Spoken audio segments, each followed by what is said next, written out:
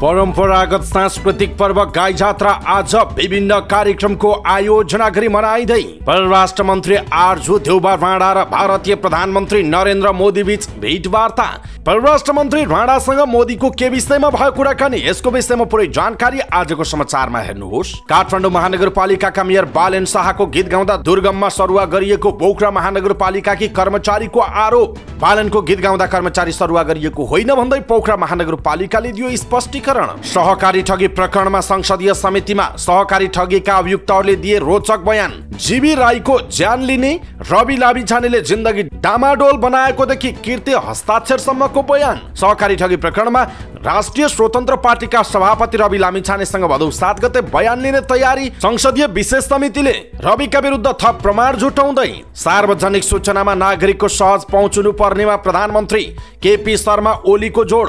राजनीतिक स्थिरता कायम गर्दै अर्थतन्त्रलाई चलायमान गर्नु सरकारको उद्देश्य रहेको गृहमन्त्री रमेश लेखकको दावी। सरकारले संवैधानिक अधिकार कमजोर पार्छ भन्ने हल्लाको पछाडि नलाग्नुहोस् भन्दै उप प्रधानमन्त्री एवं शहरी विकास मन्त्री प्रकाशमान सिंहको आग्रह। सरकार दिगोरस्थित ढङ्गले शेयर बजार अगाडि बढेको हेर्न चाहेको उप प्रधानमन्त्री एवं अर्थमन्त्री विष्णु पौडेलको जिकिर। गत साउनको तुलनामा अहिले राजस्व 20.1% र पुँजीगत खर्च 9 गुणाले वृद्धि भएको जानकारी। सञ्चार संस्थाहरूमा नीतिगत स्पष्टता ल्याउने गरी आफूले काम गर्ने सञ्चार तथा सूचना प्रविधि मन्त्री पृथ्वी सुब्बा गुरुङको धारणा। कानुनका छिद्र हेरेर समृद्धिलाई टाढा पुर्याउने काम क्षम्य नहुने ऊर्जा जलस्रोत तथा सिंचाई मन्त्री दीपक खड्काको चेतावनी। दिगो आर्थिक विकासका लागि नीतिगत सुधार सरकारको प्राथमिकतामा रहेको उद्योग वाणिज्य तथा आपूर्ति मन्त्री दामोदर भण्डारीको धारणा। सार्वजनिक निकायबाट हुने हरेक गतिविधि पारदर्शी र खुल्ला हुनुपर्नेमा उपराष्ट्रपति रामसहाय प्रसाद यादवको जोड। राष्ट्रिय स्वतन्त्र पार्टीले राष्ट्रिय भेलाको तयारी गर्दै वैचारिक र राजनैतिक मुद्दामा थप स्पष्ट पार्ने, पार्टीबारे उठेका तमाम प्रश्नको जवाब राष्ट्रिय भेलाबाटै दिने राष्ट्रिय स्वतन्त्र पार्टीका नेताहरूको दावी। दाङमा स्वतन्त्र पार्टीका 66 नेताले गरे पार्टी परित्याग। भ्रष्ट नेताहरूलाई चन्दा उठाउँदा पुनर्विचार गर्नुहोस् भन्दै अस्ट्रेलिया पुगेर राप्रपा अध्यक्ष राजेन्द्र लिङ्गदेनको सुझाव। लुम्बिनी प्रदेशका मुख्यमन्त्री चेतनारायण आचार्यले आज प्रदेश सभाबाट विश्वासको मत लिँदै समाजवादी मोर्चाको सचिवालयको अर्को बैठक बुधबार बस्ने। सोमबार के भयो छलफल, यसको विषयमा पुरै जानकारी आजको समाचारमा हेर्नुहोस्। भक्तपुरको गट्ठाघरमा साउनको 31 मा ट्रकले स्कुटरलाई ठक्कर दिएको घटनाबारे 2 वटा छानबिन समितिको काम जारी। गट्ठाघर दुर्घटनाको कारण भवितव्य मान्छे किचेको थाहा नपाएको चालकको बयान। प्रति युनिट 8 रुपैयाँ 72 पैसामा नेपालसँग भारतले थप 251 मेगावाट बिजुली किन्ने। सिन्धुपाल्चोकमा सुक्खा पहिरो, प्रहरी भन्छ इन्द्रावती नदी आंशिक थुनिएको छ। मंकी पक्सको जोखिम रोक्न नेपाल सरकारले सुरु गर्यो तयारी। 74 जिल्लामा फैलियो डेंगू, तनहुमा सबैभन्दा बढी संक्रमित रहेको तथ्याङ्क सार्वजनिक। बाढी पहिरो लगायतका विपदमा परि गत जेठ 28 गतेदेखि हालसम्म 190 जनाको मृत्यु। पहिरोमा पुरिएर बझाङ र जाजरकोटमा 7 जनाको ज्यान गयो। काठमाडौँ महानगरपालिकाको स्वच्छ भान्सा कार्यक्रम सुरु। विराटनगरमा मापदण्ड विपरीत घर बनाउने क्रम बढ्यो। गैर आवश्यक नेपाली नागरिकतालाई दोहोरो नागरिकता भन्न नमिल्ने सरोकारवालाहरूको जोड। सुनसरीमा 1 जनाको हत्या, शंकास्पद 3 जना पक्राउ परे। सानेपामा सामूहिक बलात्कारको प्रयास, 3 जना विरुद्ध जाहेरी दर्ता। 21 वर्षका युवक अमेरिकी डलर तस्करीमा लागेको खुलासा, विभागले दायर गर्यो 26 लाखको मुद्दा। यमराजको पूजा लगाउने ज्योतिष पुष्कर धरौटीमा रिहा भए। बैंकहरूले उठाउन सकेनन् 1.25 खर्ब ब्याज, 1 वर्षमै बढ्यो 20%। 11 महिनाको बीचमा अमेरिकी विदेश मन्त्री एन्टोनी ब्लिङ्किङ 9औं पटक पुगे इजरायलको भ्रमणमा। गाजामा प्यालेस्टाइनीको मृत्यु हुनेको संख्या 40,079 पुग्यो। युद्धका कारण सुडानको स्वास्थ्य क्षेत्रमा गम्भीर असर। चीनमा फुटबल पदाधिकारीलाई भ्रष्टाचारको आरोपमा 11 वर्षको जेल सजाय। साफ अन्डर 20 च्याम्पियनशिपमा भुटानमाथि भारतको जित। बास्केटबल प्रतियोगिताको सिनियर गर्ल्समा फेरिल्यान्ड र एबीए सफल भए। 20 वर्ष मुनिको काबा भलिबल च्याम्पियनशिपको तयारीका लागि 18 खेलाडी छानिए। क्यान एनपीएलतिर पल्ट्यो। नेपाल T20 लिगको विवाद कचल्टियो। क्यान प्रवक्ता भन्छन् सम्झौता भङ्ग भइसकेकाले एनपीएल गर्न बाधा छैन। र समाचारपाटी हेल्थ टिप्स अन्तर्गत आज हामी मंकी पक्स भाइरस कस्तो भाइरस हो, यो कति गम्भीर छ र यसबाट कसरी जोगिने भन्ने विषयवस्तुमा हामी हेल्थ टिप्स प्रस्तुत गर्छौं। हामीलाई अन्तिमसम्म हेर्नुहोला। दर्शक महानुभाव नमस्कार। samacharpati.com को न्यूज बुलेटिनमा यहाँलाई हार्दिक स्वागत छ। म प्रहलाद चन्द्र घिमिरे। आज मिति विक्रम सम्वत 2081 साल भदौ 4 गते मंगलबार इस्वी सन् 2024 अगस्त 20 तारिक। आज भदौ कृष्ण प्रतिपदा। आज गाई जात्रा सापारु नेवार समुदायको सापारु पनि आज रहेको छ। यहाँहरु सम्पूर्णलाई गाई जात्रा अनि सापारुको धेरै धेरै शुभकामना छ। सदाको चाहिँ आज पनि हामी उपस्थित भएका छौं आजका मुख्य समाचार, ब्रेकिङ न्यूज अपडेट लगायत तपाईलाई काम लाग्ने हेर्नै पर्ने महत्त्वपूर्ण समाचारहरू लिएर। हाम्रो मेहनतका लागि यो भिडियोमा एउटा लाइक अवश्य गर्नुहोला। दर्शक महानुभाव, पलपलको न्यूज अपडेट हेर्नका लागि हाम्रो च्यानललाई तपाईले अहिलेसम्म सब्स्क्राइब गर्नुभएको छैन भने कृपया सब्स्क्राइब गर्नुहोस् अनि नजिकै आउने बेल आइकनलाई क्लिक गर्नुहोला। दैनिक रूपमा हेर्नुहुन्छ भने रेगुलर भनेर लेख्नुहोला। आज पहिलो चोटि हो भने फर्स्ट टाइम भनेर लेखिदिनु होला। देशभित्र हुनुहुन्छ भने आफू रहेको गाउँठाउँ सहर जिल्लाको नाम लेख्नुहोला। विदेशमा हुनुहुन्छ भने कुन देशबाट हामीलाई हेरिरहनु भएको छ त्यो कुरा तलको कमेन्ट बक्समा कमेन्ट गर्नुहोला। आउनुहोस् दर्शक महानुभाव, आजका मुख्य समाचार सुरु गरौँ। आज गाई जात्रा पर्व मनाइँदै गरेको प्रसंगबाट। परम्परागत सांस्कृतिक पर्व गाई जात्रा आज विभिन्न कार्यक्रमको आयोजना गरी मनाइँदैछ। एक वर्षभित्र दिवंगत भएका आफन्तको सम्झनामा आजका दिन गाई वा मानिसलाई गाईका रूपमा सिंगारी आफ्नो क्षेत्रमा परिक्रमा गराउने र उनीहरूलाई दूध, फलफूल, रोटी, चिउरा, दही खुवाउने चलन रहेको छ। यसो गर्नाले वर्षभर मृत्यु भएका व्यक्ति गाईको पुच्छर समाई बैतरणी पार हुन्छन् भन्ने धार्मिक विश्वास पनि रहेको छ। गाई जात्राको अवसरमा प्रहसन, सामाजिक विकृतिप्रति व्यङ्ग्यात्मक प्रस्तुति सहितका कार्यक्रम गर्ने चलन छ। राजा प्रताप मल्लले पुत्र शोकले विह्वल भएकी रानीलाई दुनियाँले पनि यस्तै शोक बिहोर्नुपर्छ भन्ने देखाउनका लागि जनतालाई आफ्नो घरमा मरेका व्यक्तिका नाममा गाई जात्रा निकाली शहर परिक्रमा गराउनु भनी आज्ञा दिएका आधारमा यो पर्व सुरु भएको बताइन्छ। यति गर्दा पनि रानी शोकबाट मुक्त हुन नसकेपछि विभिन्न प्रकारका व्यङ्ग्यात्मक कार्यक्रम समेत गराउन आदेश दिएपछि हास्य व्यङ्ग्यको चलन सुरु भएको जनश्रुति छ। भारत भ्रमणमा रहेकी परराष्ट्र मन्त्री आरजू देउबा राणाले भारतीय प्रधानमन्त्री नरेन्द्र मोदीसँग शिष्टाचार भेटवार्ता गर्नुभएको छ। भेटमा परराष्ट्र मन्त्री देउबाले प्रधानमन्त्री केपी शर्मा ओलीले पठाएको नेपाल भ्रमणको निम्तो मोदीलाई हस्तान्तरण गर्नुभयो। भेटका क्रममा आपसी हितका विविध पक्षमा नेपाल भारत सहकार्यलाई अझै सुदृढ बनाउने विषयमा कुराकानी समेत भएको उल्लेख छ। भेटपछि परराष्ट्र मन्त्री देउबाले सामाजिक सञ्जाल फेसबुकमा लेख्नु भएको छ, नेपालको परराष्ट्र मन्त्रीका रूपमा मेरो यो भ्रमण र उच्चस्तरीय भेटवार्ताबाट नेपाल र भारत बीचको ऐतिहासिक सम्बन्ध थप उचाइमा पुग्ने अपेक्षा मैले गरेको छु, उहाँको भनाइ छ। भेटमा भारतीय विदेश मन्त्री एस जयशंकर, सुरक्षा सल्लाहकार अजित डोभाल लगायत रहनु भएको थियो भने नेपालको तर्फबाट दूतावासका अधिकारीहरू रहनु भएको थियो। परराष्ट्र मन्त्री देउबाले सोमबार नै भारतीय समकक्षी एस जयशंकरसँग पनि भेटवार्ता गर्नुभएको थियो। दुई देशका विदेश मन्त्रीको भेटमा द्विपक्षीय पहल र विकास आयोजनाहरूमा भएको प्रगतिको समीक्षा गर्नुका साथै थप सहयोग विस्तारबारे कुराकानी भएको थियो। ऊर्जा क्षेत्रको सहकारी विस्तारबारे समेत भेटमा कुराकानी भएको अधिकारीहरूले बताएका छन्। पोखरा महानगरपालिकाकी एक कर्मचारीको आन्तरिक सरुवा अहिले सामाजिक सञ्जालमा चर्चा र चासोको विषय बनेको छ। सामाजिक विकास महाशाखामा कार्यरत 7औं तहकी अधिकृत चन्द्रावती वाग्लेले आफूलाई बालनको प्रशंसामा गीत गाएका कारण सरुवा गरिएको दावी गर्नुभएको छ। 3 महिना अघि मात्रै वडा नम्बर 3 बाट महानगरमा आउनुभएकी चन्द्रावतीलाई केही दिन अघि पोखरा वडा नम्बर 23 मा सरुवा गरिएको हो। करिब 5 वर्ष वडा नम्बर 3 मा बसेर आउनुभएकी वाग्लेलाई 3 महिनामा फेरि वडामा पठाइएको छ। 23 नम्बर वडा तुलनात्मक रूपमा दुर्गम मानिन्छ। पोखरा महानगरपालिकाले जारी कर्मचारीको पदस्थापन, सरुवा र कामकाजमा खटाउने मापदण्ड 2080 ले महाशाखा वडा कार्यालय आयोग समिति र कार्यालयमा कार्यरत कर्मचारीलाई न्यूनतम 1 वर्षमा सरुवा गर्न सकिने उल्लेख छ। चन्द्रावतीलाई सरुवा गर्दा यो व्यवस्था उल्लङ्घन भएको देखिएको छ। सरुवा पछि आफूले महानगरमा बुझ्दा 7औं तहका कर्मचारीले वडा सम्हाल्ने भनेर पठाइएको जवाफ पाएको चन्द्रावतीले बताउनुभयो। तर सरुवाको लिस्ट हेर्दा सुगम भनिएका ठाउँमा समेत 6औं तहका कर्मचारीहरूलाई वडाको जिम्मेवारी दिएको पाइएको उहाँले बताउनुभयो। वाग्लेले भन्नुभयो, पछि अरूबाट थाहा पाएँ काठमाडौँका मेयर बालिन शाहको प्रशंसामा गीत निकालेपछि मलाई कार्यवाही स्वरूप मेयर साहबकै निर्देशनमा वडा नम्बर 23 मा पठाइएको रहेछ, उहाँको भनाइ छ। वाग्लेले केही समय अघि हिम्मतवाला बालिनको नाम इतिहासमा लेखियो, गरे जेनी हुने रहेछ जेनी देखियो बोलको गीत निकाल्नु भएको थियो। उक्त गीतमा शब्द, लय र स्वर उहाँकै छ। 11 लाख भन्दा बढी भ्युज पाइसकेको गीत मरे पनि नहटाउने अडान वाग्लेको रहेको छ।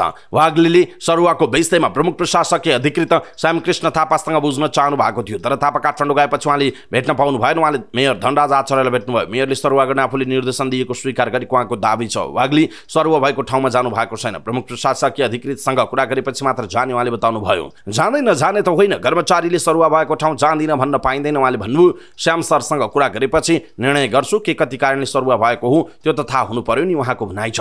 यसैबीच पोखरा महानगरपालिकाका मेयर धनराज आचार्यले कर्मचारी सरुवाको विषयमा आफू अनभिज्ञ रहेको बताउनुभयो। मैले सुने तर मलाई थाहा छैन। कर्मचारीको सरुवा मलाई के थाहा हुन्छ र? तलको सिस्टमले गर्ने कुरा हो उहाँले भन्नुभयो। आफूले कुनै पनि कर्मचारीलाई सरुवाका लागि हस्तक्षेप नगरेको उहाँको दाबी छ। मेरा लागि सबै कर्मचारी बराबर हुन् उहाँको भनाइ छ। मेयर आचार्यले वाग्लेलाई वडा नम्बर 3 बाट 3 महिना अघि सामाजिक महाशाखामा काजमा ल्याइएको र अहिले फेरि वडामा पठाइएको जानकारी पाएको उल्लेख गर्नुभयो। वाग्लेले गाएको बालनको गीतमा आफूलाई आपत्ति नरहेको आचार्यले बताउनुभयो। यो उहाँको स्वतन्त्रताको कुरा हो, सबैले आफ्नो अभिव्यक्ति र विचार सम्प्रेषण गर्न पाउँछन् उहाँको भनाइरहेको छ। यसै बीच पोखरा महानगरपालिकाले बालनको गीत गाउँदा कर्मचारी सरुवा नगरिएको भन्दै स्पष्टीकरण समेत दिएको छ। एक विज्ञप्ति जारी गर्दै महानगरको नियमित सरुवा प्रक्रियालाई अतिरञ्जित गरिएको महानगरले जनाएको छ। बालनको प्रशंसा गर्दै गीत गाउँदा पोखरा महानगरले दुर्गम क्षेत्रमा सरुवा गरेको महिला कर्मचारी चन्द्रावती वाग्लेले आरोप लगाउनु भएको थियो। एक टेलिभिजन कार्यक्रममा महानगरको सामाजिक विकास महाशाखामा कार्यरत 7औं तहकी अधिकृत वाग्लेले आफूलाई बालनको प्रशंसामा गीत गाएकै कारण सरुवा गरिएको दावी गर्नु भएको हो। महानगरले हालै मात्र उहाँलाई सामाजिक महाशाखाबाट वडा नम्बर 23 मा सरुवा गरेको छ। वाग्लेले बालनको प्रशंसा गरेर गीत गाउँदा सरुवा गरेको आरोप लगाएपछि महानगरले आफ्नो ध्यान आकर्षण भएको जनाएको हो। महानगरले वाग्ले मात्र नभई नियमअनुसार 42 जना कर्मचारीहरूलाई सरुवा गरिएको जनाएको छ। महानगरपालिकाका प्रवक्ता मोती तिमिल सिन्हाको हस्ताक्षरमा उक्त विज्ञप्तिमा कार्यालयले नियमअनुसार गरेको कर्मचारी सरुवाको विषयलाई स्थानान्तर गरी भइरहेको भ्रामक प्रचार भएको भन्दै दावी गरिएको छ। दर्शक महानुभाव, खास गरी पोखरा महानगरपालिकाले बालनको गीत गाउँदा कर्मचारीलाई दुर्गम सरुवा गरेको भन्दै चन्द्रावती वाग्लेले जुन खालको आरोप लगाउनु भएको छ अनि पोखरा महानगरपालिकाले बालनको गीत गाउँदा कर्मचारी सरुवा गरिएको होइन भन्दै स्पष्टीकरण दिएको छ। यसप्रति तपाईको धारणा के छ? आफ्नो धारणा तलको कमेन्ट बक्समा कमेन्ट गर्नुहोला। यसपटक संसदीय समितिमा अनौठो अभ्यास भयो। जेलमा रहेका अभियुक्तहरूलाई संसदीय समितिमा ल्याउँदै बयान लिँदै गरेको दृश्य देखियो। यस्तै बयान पनि निकै रोचक र मार्मिक रह्यो। सहकारीको बचत रकम अपचलन सम्बन्धी छानबिन गर्न गठित संसदीय विशेष छानबिन समितिले समस्याग्रस्त सहकारीसँग सम्बन्धित व्यक्तिहरूसँग बयान लिइरहेको छ भन्दै संसदीय समितिमा सहकारी ठगेका अभियुक्तहरूले रोचक बयान दिएको भन्दै रातो पार्टीमा रोमन आचार्यले यो समाचार लेख्नु भएको छ। सहकारी ठगेका अभियुक्त पूर्व उपराष्ट्रपति नन्दबहादुर पुनका छोरा दिपेश पुन, पोखराको सूर्य दर्शन सहकारीका कुमार रम्तेल, सिभिल सहकारीका इच्छाराज तामाङ, सांसद गीता बस्नेतका ज्वाइँ नगेन्द्र बहादुर रिमाल लगायतलाई जेलबाट ल्याएर बयान लिएको हो। त्यस्तै रासोपा सह महामन्त्री विपिन आचार्यको पनि बयान लिइयो। हालसम्म 16 जना अभियुक्तलाई जेलबाट ल्याएर बयान लिएको समितिले जनाएको छ। अन्य मानिसहरूसँग पनि बयान लिने क्रम जारी छ। समिति सदस्य सांसद ईश्वरी न्यौपानेले बयान लिने क्रम जारी रहेको बताउँदै भन्नुभएको छ, हामी शनिबार पनि नभनी निरन्तर बैठक बसेर समस्याग्रस्त सहकारीका सञ्चालकसँग जानकारी लिइरहेका छौँ। समितिले अनुसूची 1 मा भएका 20 र अनुसूची 2 मा भएका 9 जनासँग बयान लिने क्रम अन्तिमतिर पुर्याएको जनाइएको छ। त्यसो त समितिमा अभियुक्तहरूले कस्ता कस्ता बयान दिए त? दिपेश पुनले भनेका छन्, मेरो सिग्नेचर नफिएको, सचिव जबरजस्ती राखेका हुन्। समितिमा एक सदस्यका अनुसार समितिले पूर्व उपराष्ट्रपति नन्दबहादुर पुनका छोरा दिपेशसँग बयान लियो। बुटबलमा रहेको सुप्रिम बचत तथा ऋण सहकारी संस्थासँग नाम जोडिएका दिपेशसँग गत शुक्रबार बयान लिएको। बयानका क्रममा उनले सहकारी ठगीबारे आफू जानकार नभएको बताएका थिए। आफूलाई सहकारी सचिव बनाएको पनि थाहा नभएको र आफ्नो हस्ताक्षर चोरी गरेको उनको बयान छ। यसैले समितिले सिभिल बचत तथा ऋण सहकारी संस्थासँग सम्बन्धित इच्छाराज तामाङसँग पनि बयान लियो। जेलबाट आएर बयान दिने क्रममा उनले आफूलाई पार्टनरले फसाएको र सरकारले पनि मौका नदिई बिना कारण जेल हालेको जिकिर गरे। साथै तामाङले आफूसँग भएको सम्पत्ति बेचेर ऋण तिर्न सक्ने बयान दिएका छन्। यता जेलबाट ल्याइएका सूर्य दर्शन सहकारीका सम्बन्धित कुमार रम्तेलले बयानका क्रममा nature hub, Gorkha media network लगायतमा सेयरसहित partner रहेका जीवी राईमाथि नै आक्रोश पोखे। राईले आफूलाई पार्टनर नभई कारिन्दाका रूपमा काम लगाएको बयान दिए। जीवी आएर छुट्याउला भन्ने आशमा आफू बसे पनि धोका पाएको उनको भनाइरहेको थियो। यसै बीच कुमार रम्तेलले बयानका क्रममा भनेका छन्, कतिसम्म रिस देखाउनु भयो भने जीवी भेटे ज्यान लिन्चुसम्म भन्नुभएको छ। उसको कारणले मेरो बालबच्चा र परिवारको बिल्लीबाट भयो भन्ने गुनासो उहाँले गर्नुभएको छ। समितिका सदस्यले भनेका छन्। रम्तेलले जीवी आए भएका सम्पत्ति र जग्गा जमिन बेचेर दायित्व तिर्न सकिने बयान समेत दिएका छन्। त्यस्तै बयान दिन समितिमा पुगेका सुप्रिम बचत तथा ऋण सहकारी संस्थाका अध्यक्ष बहादुर गुरुङले आफूलाई डमी अध्यक्ष बनाइएको गुनासो गरे। व्यवस्थापकसँग मिलेर जीवी राईले सबै पैसा लगेको उनको दाबी रहेको छ। यता समितिमा बयान दिन पुगेकी सुप्रिमकी कर्मचारी रोशनी गुरुङले आफूलाई व्यवस्थापकले फसाएको बताएका छिन्। उनले डकुमेन्ट बिनै रवि लामिछानेको नाममा चेक साट्नाले आफ्नो जिन्दगी नै बर्बाद भएको बयान दिएकी हुन्। रविको नाममा डकुमेन्ट नहुँदा पनि भाउचर कसरी साट्ने भनेर मैले भने, तर मलाई व्यवस्थापकले जे अराएको छ त्यो गरेर ल्याउनु भनेपछि म कामदारको हैसियतमा चेक साट्न गएको हो। गुरुङको बनाइ उद्धृत गर्दै समितिका एक सदस्यले भनेका छन्। बयानकै क्रममा रोएकी गुरुङले 1 वर्षदेखि आफू तलब र जागिरबिन भएको बताएकी थिइन्। रविको केसमा जोडिएपछि मेरो जिन्दगी डामाडोल भएको छ, मेरो जिन्दगी बिग्रियो, उनले बयानका क्रममा भनेकी थिइन्। समितिले सनको 25 गतेबाट सहकारीको बचत रकम दुरुपयोग सम्बन्धमा जिम्मेवार रहेका सहकारी संस्थाका अध्यक्ष, पदाधिकारी र सञ्चालकहरूसँग छलफल सुरु गरेको जनाइएको छ। सहकारीको बचत अपचलनबारे छानबिन गर्न बनेको संसदीय विशेष समितिले राष्ट्रिय स्वतन्त्र पार्टी रासोपाका सभापति रवि लामिछानेलाई बयानका लागि बोलाउने तयारी गरेको छ। समितिका एक सदस्यले भदौको 7 गते समितिमा बोलाएर लामिछानेसँग बयान लिने तयारी भइरहेको जानकारी दिनुभयो। प्रमाण बिना बोलाउने कुरा भएन, प्रमाण थप सशक्त बनाउने तयारी भइरहेको छ। समितिका ती सदस्यले भनेका छन् भदौ 7 गते उहाँलाई बोलाएर बयान लिनुपर्छ भन्ने तयारी समितिले गरिरहेको छ। पूर्व गृहमन्त्री समेत रहनुभएका सांसद रवि लामिछानेसँग बयान लिनु अघि आइतबार रासोपा सहमहामन्त्री विपिन आचार्यलाई बोलाएर समितिले बयान लिइसकेको छ। यस्तै कुमार रम्तेल, रोशनी गुरुङ लगायतको बयानबाट सभापति लामिछाने विरुद्ध थप प्रमाण बलियो बनाउने समितिको तयारी रहेको उहाँले बताउनुभयो।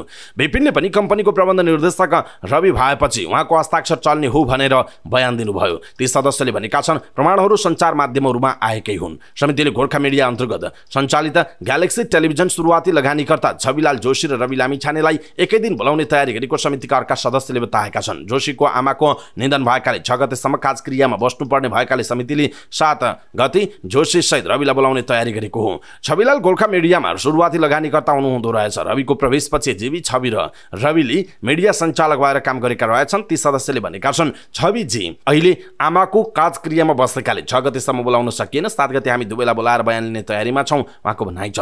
सञ्चार कर्ममा हुँदा रवि लामिछानेले जीवी राईसँग मिलेर ग्यालेक्सी टिभी सञ्चालन गर्न विभिन्न सहकारीबाट व्यक्ति र संस्थाको नाममा सहकारीको पैसा अपचलन गरेको आरोप छ। उनीहरूले पोखराको सूर्यदर्शन सहकारीबाट 10 करोड, सहारा चितवन सहकारीबाट 11 करोड 71 लाख, भुटवलको सुप्रिम सहकारीबाट 10 करोड 74 लाख गरी 32 करोड 45 लाख रुपैयाँ गोर्खा मिडियाको खातामा ट्रान्सफर गरेको आरोप लाग्दै आएको छ। गोर्खा मिडिया नेटवर्कबाट सञ्चालित ग्यालेक्सी टेलिभिजनमा जीवी राई अध्यक्ष र रवि लामिछाने प्रबन्ध निर्देशक भएर काम गरेका थिए। रवि लामिछानेकै भनाइ अनुसार उनले कम्पनीमा 15% स्वेट सेयर लिएका थिए। रवि सहकारी ठगीमा संलग्न रहेको भन्दै तत्कालीन प्रमुख प्रतिपक्षी दल नेपाली कांग्रेसले निरन्तर संसद अवरोध गरेपछि सूर्य थापाको नेतृत्वमा संसदीय विशेष छानबिन समिति गठन भएको हो।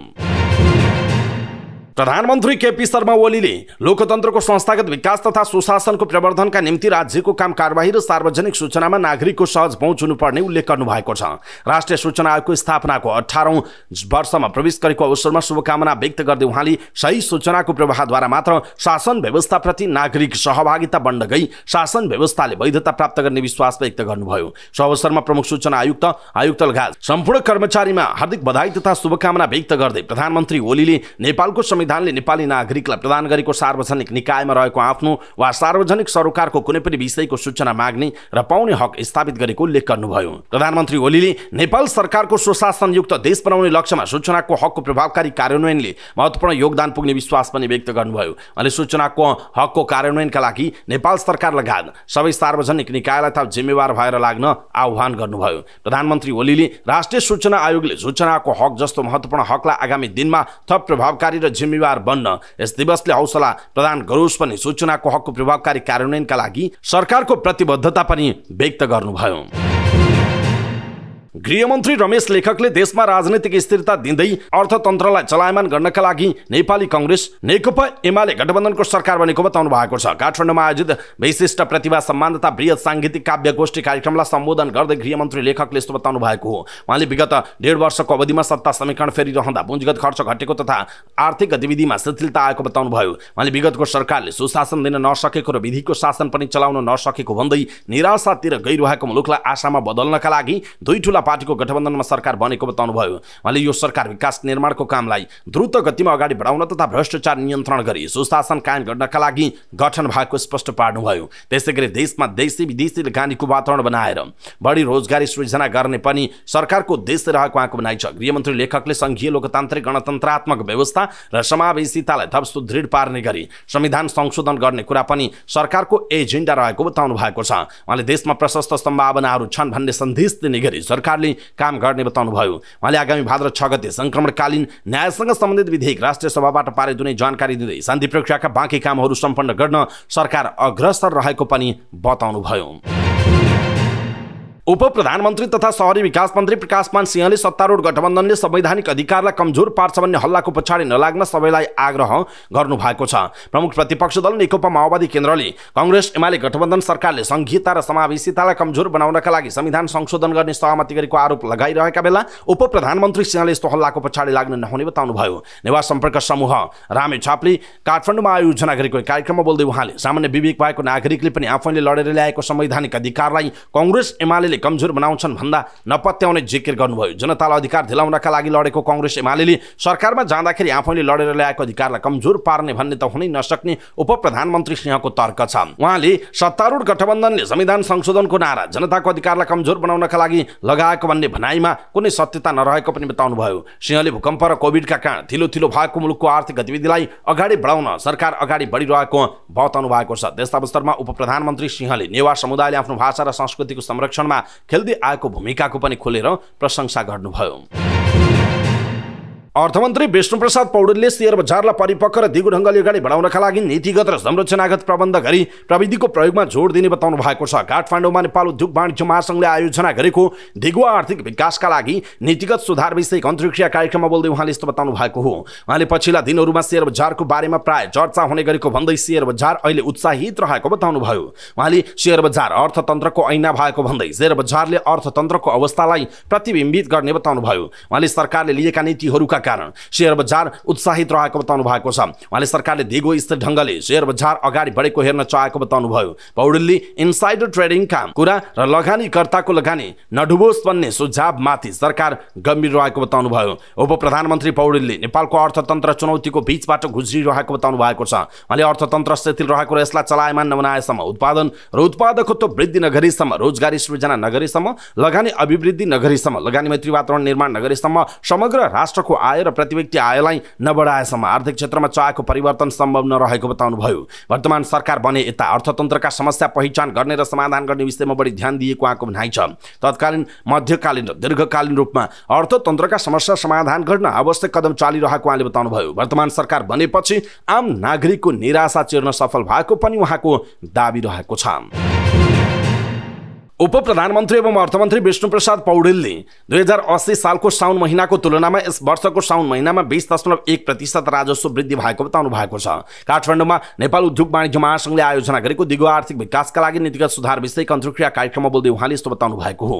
उहाँले सरकारको पहल कदमीका कारण केही सकारात्मक सङ्केतहरू सुरु भएको बताउनुभयो। उहाँले पुँजीगत खर्च गत वर्षको साउनको तुलनामा चालु आर्थिक वर्षको पहिलो महिनामा 9 गुणाले वृद्धि भएको पनि उल्लेख गर्नुभयो। उहाँले घर जग्गा कारोबार अहिले आम मानिसहरूमा चासोको विषय रहेको भन्दै घर जग्गा कारोबारमा रहेको शिथिलताको प्रभाव समग्र अर्थतन्त्रमा परिरहेको उल्लेख गर्नुभयो। उहाँले घर जग्गा कारोबार गत वर्षको साउनको तुलनामा यस वर्ष आर्थिक वर्षको साउन महिनामा 11% बढेको उल्लेख गर्नुभयो। उहाँले राजस्व 32% वृद्धि भएको बताउनुभयो। अर्थतन्त्रमा सकारात्मक सन्देश अनायास नभएको भन्दै सरकारप्रति आम नागरिकको विश्वासका कारण सम्भव भएको बताउनुभयो। सरकारले लिएको नीतिको प्रभावका कारण पनि अर्थतन्त्र सकारात्मक बन्दै गएको उहाँको दाबी छ। उहाँले अहिले देखिएका सकारात्मकतामा चित्त बुझाएर सरकारमा बस्ने पक्षमा नरहेको र अझ तीव्र गतिको आर्थिक प्रगति देशलाई चाहिएको बताउनुभयो। आर्थिक क्षेत्रमा रहेका समस्याको शीघ्र समाधान चाहिएको पनि उहाँले बताउनुभयो। उपप्रधानमन्त्री पौडेलले निजी क्षेत्र र सरकार एउटै नदी प्रणाली रहेको बताउनुभयो। उहाँले उच्चस्तरीय आर्थिक सुधार सुझाव आयोग निर्माण गर्ने प्रतिबद्धता मन्त्रालयले लिएको भन्दै अध्ययन गरेर अध्ययनका प्रतिवेदन दराजमा थन्काई दराज सझाउने स्थिति नहुने बताउनुभयो। विदेशी लगानीका लागि लचिलो बन्ने तर नेपाली पुँजी बाहिर जाने कुरामा होसियारी अपनाउन उहाँले आग्रह गर्नुभयो। नेपालमा आउने विदेशी लगानी गैर कानुनी हुन नहुने उहाँको भनाइ छ। उहाँले सरकारले लगाएको काम सकिसकेपछि राज्यले भुक्तानी दिने स्पष्ट पार्नुभयो। उहाँले सम्पन्न भएको कामको भुक्तानी सम्बन्धित व्यवसायीहरूले पाउने बताउनु भएको छ। सहकारी क्षेत्रमा देखिएको समस्याको समाधान गरेर नै सरकार अगाडि बढ्ने उहाँले बताउनुभयो। सञ्चार तथा सूचना प्रविधि मन्त्री पृथ्वी सुब्बा गुरुङले सञ्चार र सूचनाको क्षेत्रमा जोडिएका संस्थाहरूमा नीतिगत स्पष्टता ल्याउने बताउनु भएको छ। राष्ट्रिय सूचना आयोगले आयोजना गरेको 18औं राष्ट्रिय सूचना दिवस विशेष समारोहमा बोल्दै मन्त्री गुरुङले सञ्चार तथा सूचनाको क्षेत्रमा जोडिएका संस्थाहरूमा नीतिगत स्पष्टता ल्याउने गरी सरकारले काम गरिरहेको बताउनु भएको हो। उहाँले सञ्चार संस्थाहरू पुरानो ऐन अनुसार चलिरहेको भन्दै ऐनलाई समयानुकूल बनाइने बताउनु भयो। उहाँले सञ्चार मन्त्रालयमा नीतिगत रूपमा व्यवस्थित काम हुन नसकेको भन्दै आफूले मन्त्रालयको नीतिगत कामलाई व्यवस्थित बनाउने बताउनु भएको छ। उहाँले सञ्चार संस्थाहरूलाई नीति ऐन कानुन तथा नियमावलीहरूमा स्पष्ट पार्दै आवश्यक परे पुनः संरचना पनि गर्ने बताउनुभयो। मन्त्री गुरुङले जनताको सूचनाको हकलाई चुस्त दुरुस्त व्यवस्थित र वैज्ञानिक बनाउने बताउनु भएको छ। मन्त्री गुरुङले सूचनाको हकलाई अझ व्यवस्थित ढङ्गले सञ्चालन गर्ने प्रतिबद्धता पनि व्यक्त गर्नुभयो। ऊर्जा जलस्रोत तथा सिंचाई मन्त्री दीपक खड्काले कानुनका छिद्र हेरेर दुःख दिने, खेद्ने र समृद्धिलाई टाढा पुर्याउने काम क्षम्य नहुने बताउनु भएको छ। काठमाडौँमा नेपाल उद्योग वाणिज्य महासंघले आयोजना गरेको दिगो आर्थिक विकासका लागि नीतिगत सुधार विषयक अन्तर्क्रिया कार्यक्रममा बोल्दै उहाँले यस्तो बताउनु भएको हो। उहाँले राजस्व जुवाब, ठगी, नोक्सानी हुने कुरामा ध्यान दिन जरुरी रहेको बताउनुभयो। अहिले दुई ठूला राजनैतिक दल मिलेकाले निजी क्षेत्रका समस्याहरू समाधान गर्ने र मुलुकमा समृद्धि कायम हुन सक्ने उहाँको भनाइ छ। उहाँले अहिले देश विकासका लागि ठूलो अवसर रहेको भन्दै यसलाई पूर्ण रूपमा सदुपयोग गर्नुपर्ने बताउनुभयो। उहाँले जलस्रोत विधेयक फिर्ता लिन माग गरिएको भन्दै अब विधेयक फिर्ता लिने भन्दा पनि आवश्यक नीतिगत सुधार गरेर पास गर्नुपर्ने बताउनु भएको छ। मन्त्री खड्काले निजी क्षेत्रको सहयोग बिना मुलुकको समृद्धि सम्भव नरहेको बताउनुभयो। उहाँले सरकारले नीतिको सुधार गर्ने र व्यवसायीहरूले आफ्ना कमजोरी हटाएर मुलुक निर्माणमा लाग्नुपर्ने बताउनुभयो। उहाँले सरकारले खोलै पिच्छेका निजी कम्पनी दर्ता गरेको तर वर्षौंदेखि अलपत्र रहेको बताउनु भएको छ। सरकारले कम्पनी बनाएर व्यापार गर्ने भई निजी क्षेत्र किन चाहियो भन्दै प्रश्न समेत गर्नुभयो। उद्योग वाणिज्य तथा आपूर्ति मन्त्री दामोदर भण्डारीले दिगो आर्थिक विकासका लागि नीतिगत सुधार सरकारको प्राथमिकतामा रहेको बताउनुभयो। काठमाडौँमा नेपाल उद्योग वाणिज्य महासंघले आयोजना गरेको दिगो आर्थिक विकासका लागि नीतिगत सुधार विषयक अन्तर्क्रिया कार्यक्रममा बोल्दै उहाँले यस्तो बताउनु भएको हो। उहाँले आजको आवश्यकता रोजगारी, उद्यमशीलता, औद्योगिक क्षेत्रको विकास, औद्योगिक पूर्वाधारको विकास रहेको बताउनुभयो। उहाँले लगानी मैत्री वातावरण बनाई सरकारले देश विकासका लागि काम गरिरहेको बताउनुभयो। उहाँले संघीय सरकारमा कानुन नबन्दा प्रदेश र स्थानीय सरकार पनि प्रभावित हुने बताउनुभयो। मन्त्री भण्डारीले अन्तर मन्त्रालयसँग समन्वयको जटिलता फुकाउने गरी सरकारले काम गरिरहेको पनि बताउनु भएको छ। उपराष्ट्रपति रामसाय प्रसाद यादवले सार्वजनिक निकायबाट हुने हरेक गतिविधि पारदर्शी र खुल्ला हुनुपर्ने बताउनु भएको छ। राष्ट्रिय सूचना आयोगले आयोजना गरेको 18औं राष्ट्रिय सूचना दिवस विशेष समारोहमा बोल्दै उपराष्ट्रपति यादवले लोकतन्त्रमा सार्वजनिक निकायबाट गरेका हरेक गतिविधि पारदर्शी र खुल्ला हुनुपर्ने बताउनु भएको हो। उहाँले नागरिकले सूचना माग गरेको अवस्थामा प्रत्येक सार्वजनिक निकाय र कार्यरत पदाधिकारीले तत्कालै उपलब्ध गराउन सक्नुपर्ने बताउनुभयो। उहाँले सूचनाको हकलाई विश्वभर सर्वसाधारण नागरिकका लागि आवश्यक अधिकारका रूपमा स्वीकार गरिएको उल्लेख गर्नुभयो। उहाँले सूचनाको हक सम्बन्धी ऐनको प्रभावकारी कार्यान्वयनका लागि सम्बन्धित सबै पक्षले थप सजगता र सक्रियताका साथ प्रयास गर्नुपर्नेमा जोड दिनुभयो। उपराष्ट्रपति यादवले सूचनाको हकले सरकारी काम कारबाहीहरूलाई पारदर्शी बनाउने पनि बताउनुभयो। उहाँले सूचनाको हकले सरकारी अधिकारीहरूलाई सेवा प्रवाहका लागि जवाफदेही बनाउँदै भ्रष्टाचार र अनियमिततालाई कम गर्न पनि सघाउने बताउनु भएको छ। उपराष्ट्रपति यादवले राष्ट्रिय सूचना आयोगको प्रयासबाट नेपालमा सूचनाको हकले भ्रष्टाचारको खुलासा, सार्वजनिक सेवाहरूमा सुधार, नीतिहरूमा पारदर्शिता, सामाजिक न्याय र सशक्तिकरणमा सहयोग पुर्याएको पनि बताउनुभयो। 4 महिनामै सत्ताबाट हटेको राष्ट्रिय स्वतन्त्र पार्टी रासपा पार्टी निर्माणमा जुटेको छ। प्रचण्ड सरकार ढलेसँगै प्रतिपक्षमा पुगेको रासपाले केन्द्रसँगै प्रदेशहरू बन्द कार्यशाला क्लोज क्याम्प गरेको छ। अब अर्को महिना राष्ट्रिय भेला गर्ने तयारी छ। रासपाको विधानमा राष्ट्रिय भेलाको व्यवस्था छैन। महाधिवेशन पछिको सर्वोच्च निकायका रूपमा राष्ट्रिय परिषद छ। विधानमा राष्ट्रिय भेलाको व्यवस्था नभएकाले परिषदको बैठकमा रूपान्तरण गर्ने गरी भेला गर्न लागि कार्यवाहक महामन्त्री कविन्द्र बोर्लाकोटीले जानकारी दिनुभयो। असोज 1 र 2 मा हुने भेलाले नीतिगत, वैचारिक र सांगठनिक रूपले रासपालाई थप परिपक्व र स्पष्टता प्रदान गर्ने उहाँको भनाइ छ। भेलामा देशभरबाट 1000 बढी प्रतिनिधि सहभागी हुने कार्यवाहक महामन्त्री बोर्लाकोटीले जानकारी दिनुभयो। प्रतिनिधि छनौटको विधि भने टुङ्गो लागेको छैन। भेलाको तयारीका साथै प्रतिनिधि छनौटको विधि लगायतका विषय टुङ्गो लगाउन कार्यवाहक महामन्त्री बोर्लाकोटी र 2 सहमहामन्त्री सुमना श्रेष्ठ र विपिन आचार्यलाई जिम्मेवारी दिइएको छ। राष्ट्रिय भेलामा छलफल गर्ने एजेन्डाहरू भने तय भइसकेको छ। प्रदेश र केन्द्रमा भएको बन्द कार्यशाला क्लोज क्याम्प मार्फत तय गरिएका एजेन्डाहरूमाथि नै भेलामा छलफल हुने नेताहरूले बताएका छन्, जसमा विचार संगठन, संसदीय मामिला अभियान, मूल्य मान्यता, उम्मेदवार क्लब, लिडरशिप एकाडेमी, विधान संशोधन आदि रहेका छन्। भेलामा सभापति रवि लामिछानेले राजनीतिक प्रतिवेदन पेश गर्नुहुनेछ भने कार्यवाहक महामन्त्री एवं संगठन विभागका प्रमुख बोर्लाकोटीले सांगठनिक प्रतिवेदन पेश गर्ने बताइएको छ। प्रस्तावित एजेन्डाहरूमा सबैले धारणा राख्न पाउने वा प्रतिनिधिमूलक रूपमा गएको सुझाव सुन्न भन्ने टुङ्गो लागेको छैन। समूहगत छलफलका लागि छुट्टा छुट्टै बैठक कक्ष बनाउन सम्भव नरहेकाले विकल्प सोचिने बोर्लाकोटीले जानकारी दिनुभएको छ। 2080 मक्सिरमा भएको जलेश्वर बैठकबाट राष्ट्रपालले नीति दस्तावेजको प्रस्तावना मात्रै पारित गरेको थियो। आसन्न राष्ट्रिय भेलामा नीति दस्तावेजको थप विषयवस्तु आउनेछ, पूर्णता भने पाउने छैन। राष्ट्रपालले पारित गरेको नीति प्रस्तावनामा शान्तिपूर्ण मार्गबाट समाजवादका प्रधान लक्ष्यहरू प्राप्त गर्ने उल्लेख गरिएको छ। सामाजिक न्याय सहितको उदार अर्थतन्त्रमा विश्वास गर्ने बहुलवादी लोकतान्त्रिक पार्टीका रूपमा चित्रित गरिएको छ। पूर्ण लोकतान्त्रिक गणतन्त्रात्मक शासन प्रणाली अपनाउने रासपाको दस्तावेजमा उल्लेख छ। जवाफदेहीपूर्ण असल शासन मार्फत समन्वयिक समावेशी समाज निर्माण गर्ने रासपाको लक्ष्य बनाइएको छ। त्यसो त 2079 असारमा गठन भएको रासोपाले मक्सिरको चुनावमा लोभलाग्दो सफलता पाएको थियो। प्रत्यक्षतर्फ 7 सीट जित्नुका साथै समानुपातिकतर्फ 11 लाख भोट बढी पाएको रासोपा 21 सीट सहित संसदको चौथो ठुलो दल बन्यो। प्रचण्ड सरकारमा गयो। सभापति रवि लामिछानेको नागरिकता विवादमा उम्मेदवारी नै खारिज भएपछि दोस्रो महिनामा नै पाइदियो। 2080 वैशाखको उपचुनावमा तनहुँ 1 र चितवन 2 दुवै जितेपछि रासोपाको आकांक्षा अझ बढेको थियो। तर इलाम 2 को उपचुनावमा हारसँगै रासोपामा खैलाबेला मचियो भने बाहिर पनि वैचारिक रूपमा स्पष्टता नभएको रासोपाको ओह्रालो यात्रा सुरु भएको टीका टिप्पणी भयो। फागुनमा फेरि सरकारमा गएपछि सहकारीको रकम अपचलनमा सभापति रवि लामिछानेको संलग्नताको मुद्दा चर्कोसँग उठ्यो। असारमा प्रचण्ड सरकार ढलेसँगै प्रतिपक्षमा पुगेको रासोपाका नेताहरू भने पार्टीबारे उठेका तमाम प्रश्नको जवाफ राष्ट्रिय भेलाबाट दिने बताउँछन्। देशभरका कार्यकर्ता भेला गरेर रासोपाले आफ्नो तागत देखाउने माध्यम राष्ट्रिय भेलालाई बनाउन लागेको छ। त्यसको संकेत गर्दै सभापति रवि लामिछानेले सामाजिक सञ्जालमा लेख्नु भएको थियो, पार्टी परिपक्व हुने चरणमा छ, हामी बिल्कुल ठिक छौँ, लय पक्रदैछौँ उहाँको भनाइ छ। दर्शक महानुभाव, राष्ट्रिय स्वतन्त्र पार्टीप्रति तपाईँको धारणा के छ? खास गरी यो पार्टी कस्तो हुनुपर्छ र यो पार्टीप्रति तपाईँको आशा छ कि छैन? अथवा जुन खालको पछिल्लो समय टीका टिप्पणीहरू भइरहेका छन् रासोपाप्रति, यसप्रति तपाईँ के भन्नुहुन्छ? आफ्नो कुरा तलको कमेन्ट बक्समा कमेन्ट गर्नुहोला। नेतृत्वको चरित्र र कार्यशैली गलत भएको भन्दै दाङमा राष्ट्रिय स्वतन्त्र पार्टीका 66 नेता कार्यकर्ताले पार्टी त्यागको घोषणा गरेका छन्। पार्टी स्थापना कालदेखि नै सदस्य रहेका दाङ क्षेत्र नम्बर 3 का सभापति मेघराज केसी लगायत विभिन्न क्षेत्रीय सदस्य घोराई र तुलसीपुर उपमहानगरपालिका स्तरीय समितिका पदाधिकारी र सदस्यहरूले पार्टी त्याग गरेको जनाइएको छ। उनीहरूले गत शनिबार रिपोर्टर्स क्लब तुलसीपुरमा पत्रकार सम्मेलन गरी पार्टी त्यागको घोषणा गरेका हुन्। ठूलो आशा बोकेर पार्टीमा लागेकोमा अन्तमा निराश भएको क्षेत्रीय सदस्य विजय केसीले बताउनुभयो। पार्टी छोडेर स्वतन्त्र अभियान सुरु गरेको उहाँले बताउनु भएको छ। लामिछाने पुराना नेताभन्दा बढी अनैतिक र भ्रष्ट देखिएपछि पार्टीमा रहन नसकेको उहाँले बताउनु भएको छ। उहाँले भन्नुभएको छ, अन्य पार्टीले जनतालाई चित्त बुझ्ने गरी काम नगरिरहेका बेला हामीले एउटा भरपर्दो पार्टी खोजिरहेका थियौँ। उहाँले भन्नुभयो, त्यस्तो बेला रवि लामिछानेले म केही गर्छु, पुराना नेतालाई ठिक गर्छु भन्दा हामी विश्वास गरेर पछाडि लाग्यौँ, तर उनी झन खराब निस्किए, उहाँको भनाइरहेको छ। सबै पार्टीका नेताहरूको कार्यशैली देखिसकेकाले छुट्टै स्वतन्त्र अभियानमा आफू जोडिन खोजेको उहाँले बताउनु भयो। पार्टीभित्र सुधारका लागि आवाज उठाउँदा कुनै सुनवाई नभएको र उल्टै विरोधी ठानेर कारवाही गर्ने शैली लामिछानेमा विकास भएपछि पार्टी त्याग्नु परेको क्षेत्रीय सभापति केसीले बताउनु भएको छ।